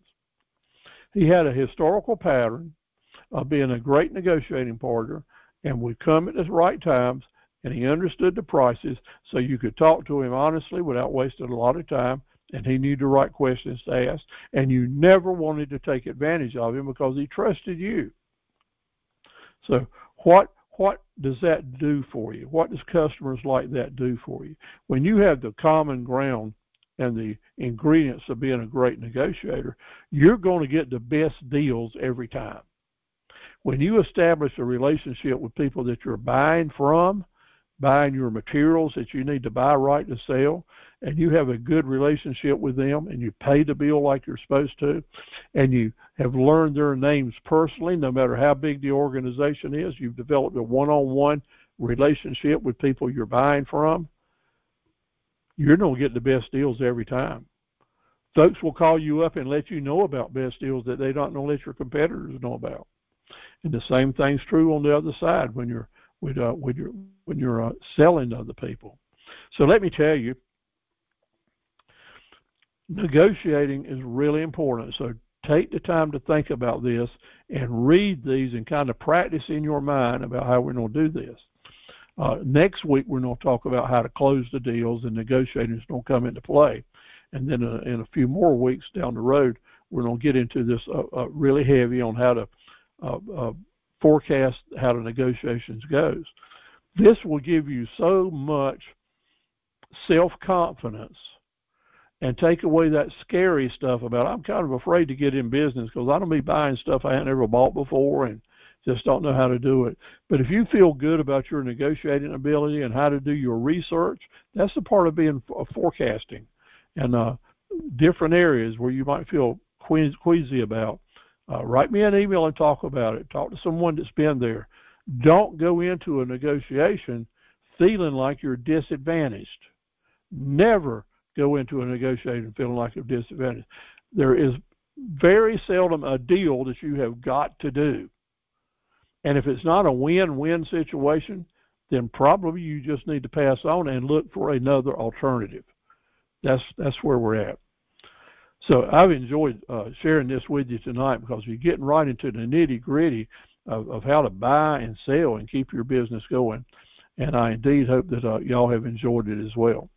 So let me turn the mics back on. We'll say good night and answer any questions that you might have, and we'll go. All right, anything you'd like to share, we'd like to hear it. Any questions or comments? I'm good. Thank you for the presentation. Well, thank you very much for being with us. Good to hear from you again. Yes, I do have a question. All right, go ahead. The Google Business, for my Google Business page, I think what the holdup may be is because I have an postal address, like a post office box, P.O. box. Should I use my home address to get it? Let me tell you, to get started, I would, unless you just do not give your home address out. That's the decision you have to make. But the address I use is the address where I ship my products from, or maybe a retail operation. But the post office is good, but I can't see in your business, with the type of business, a big risk that you're taking by giving your home address out. Okay. But that's your decision to make. So I'll change it. Yeah, you have to prove to them that you are thank you. address. Yeah, thank you, Tamika. Good question. Have a good night. Annie, did you get something out of tonight's program?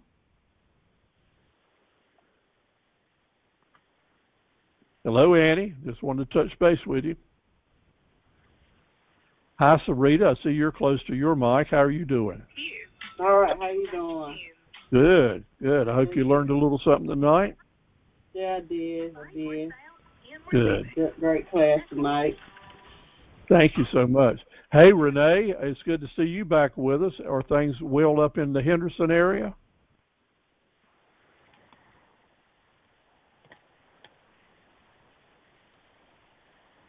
I see you got your mic on, Renee. Can you hear me?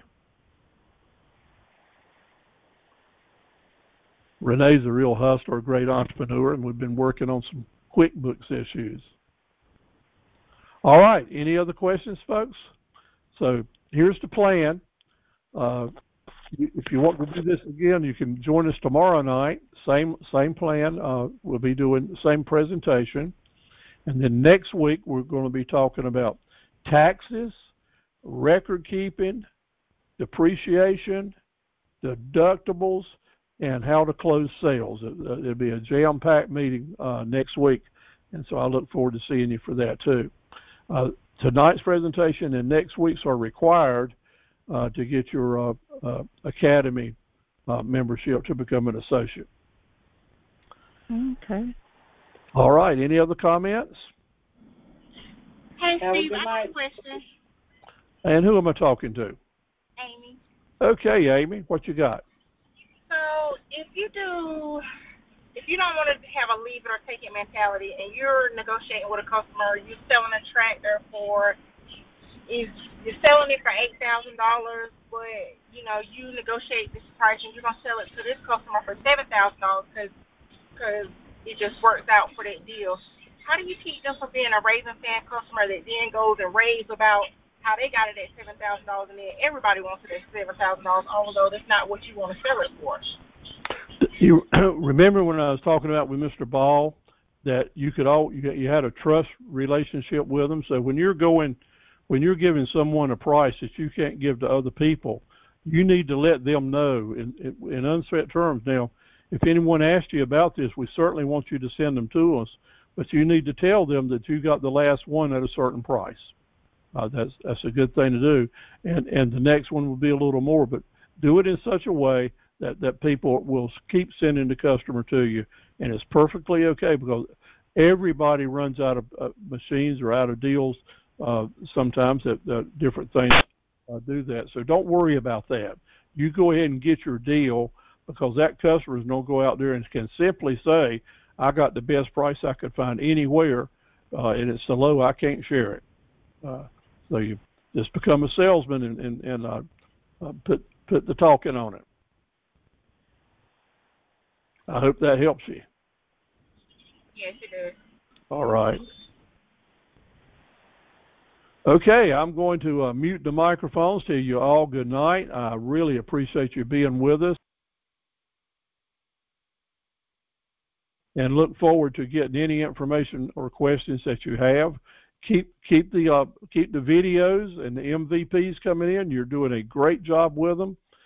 Thank you so much for participating, and I'll look forward to seeing you next week. Take care.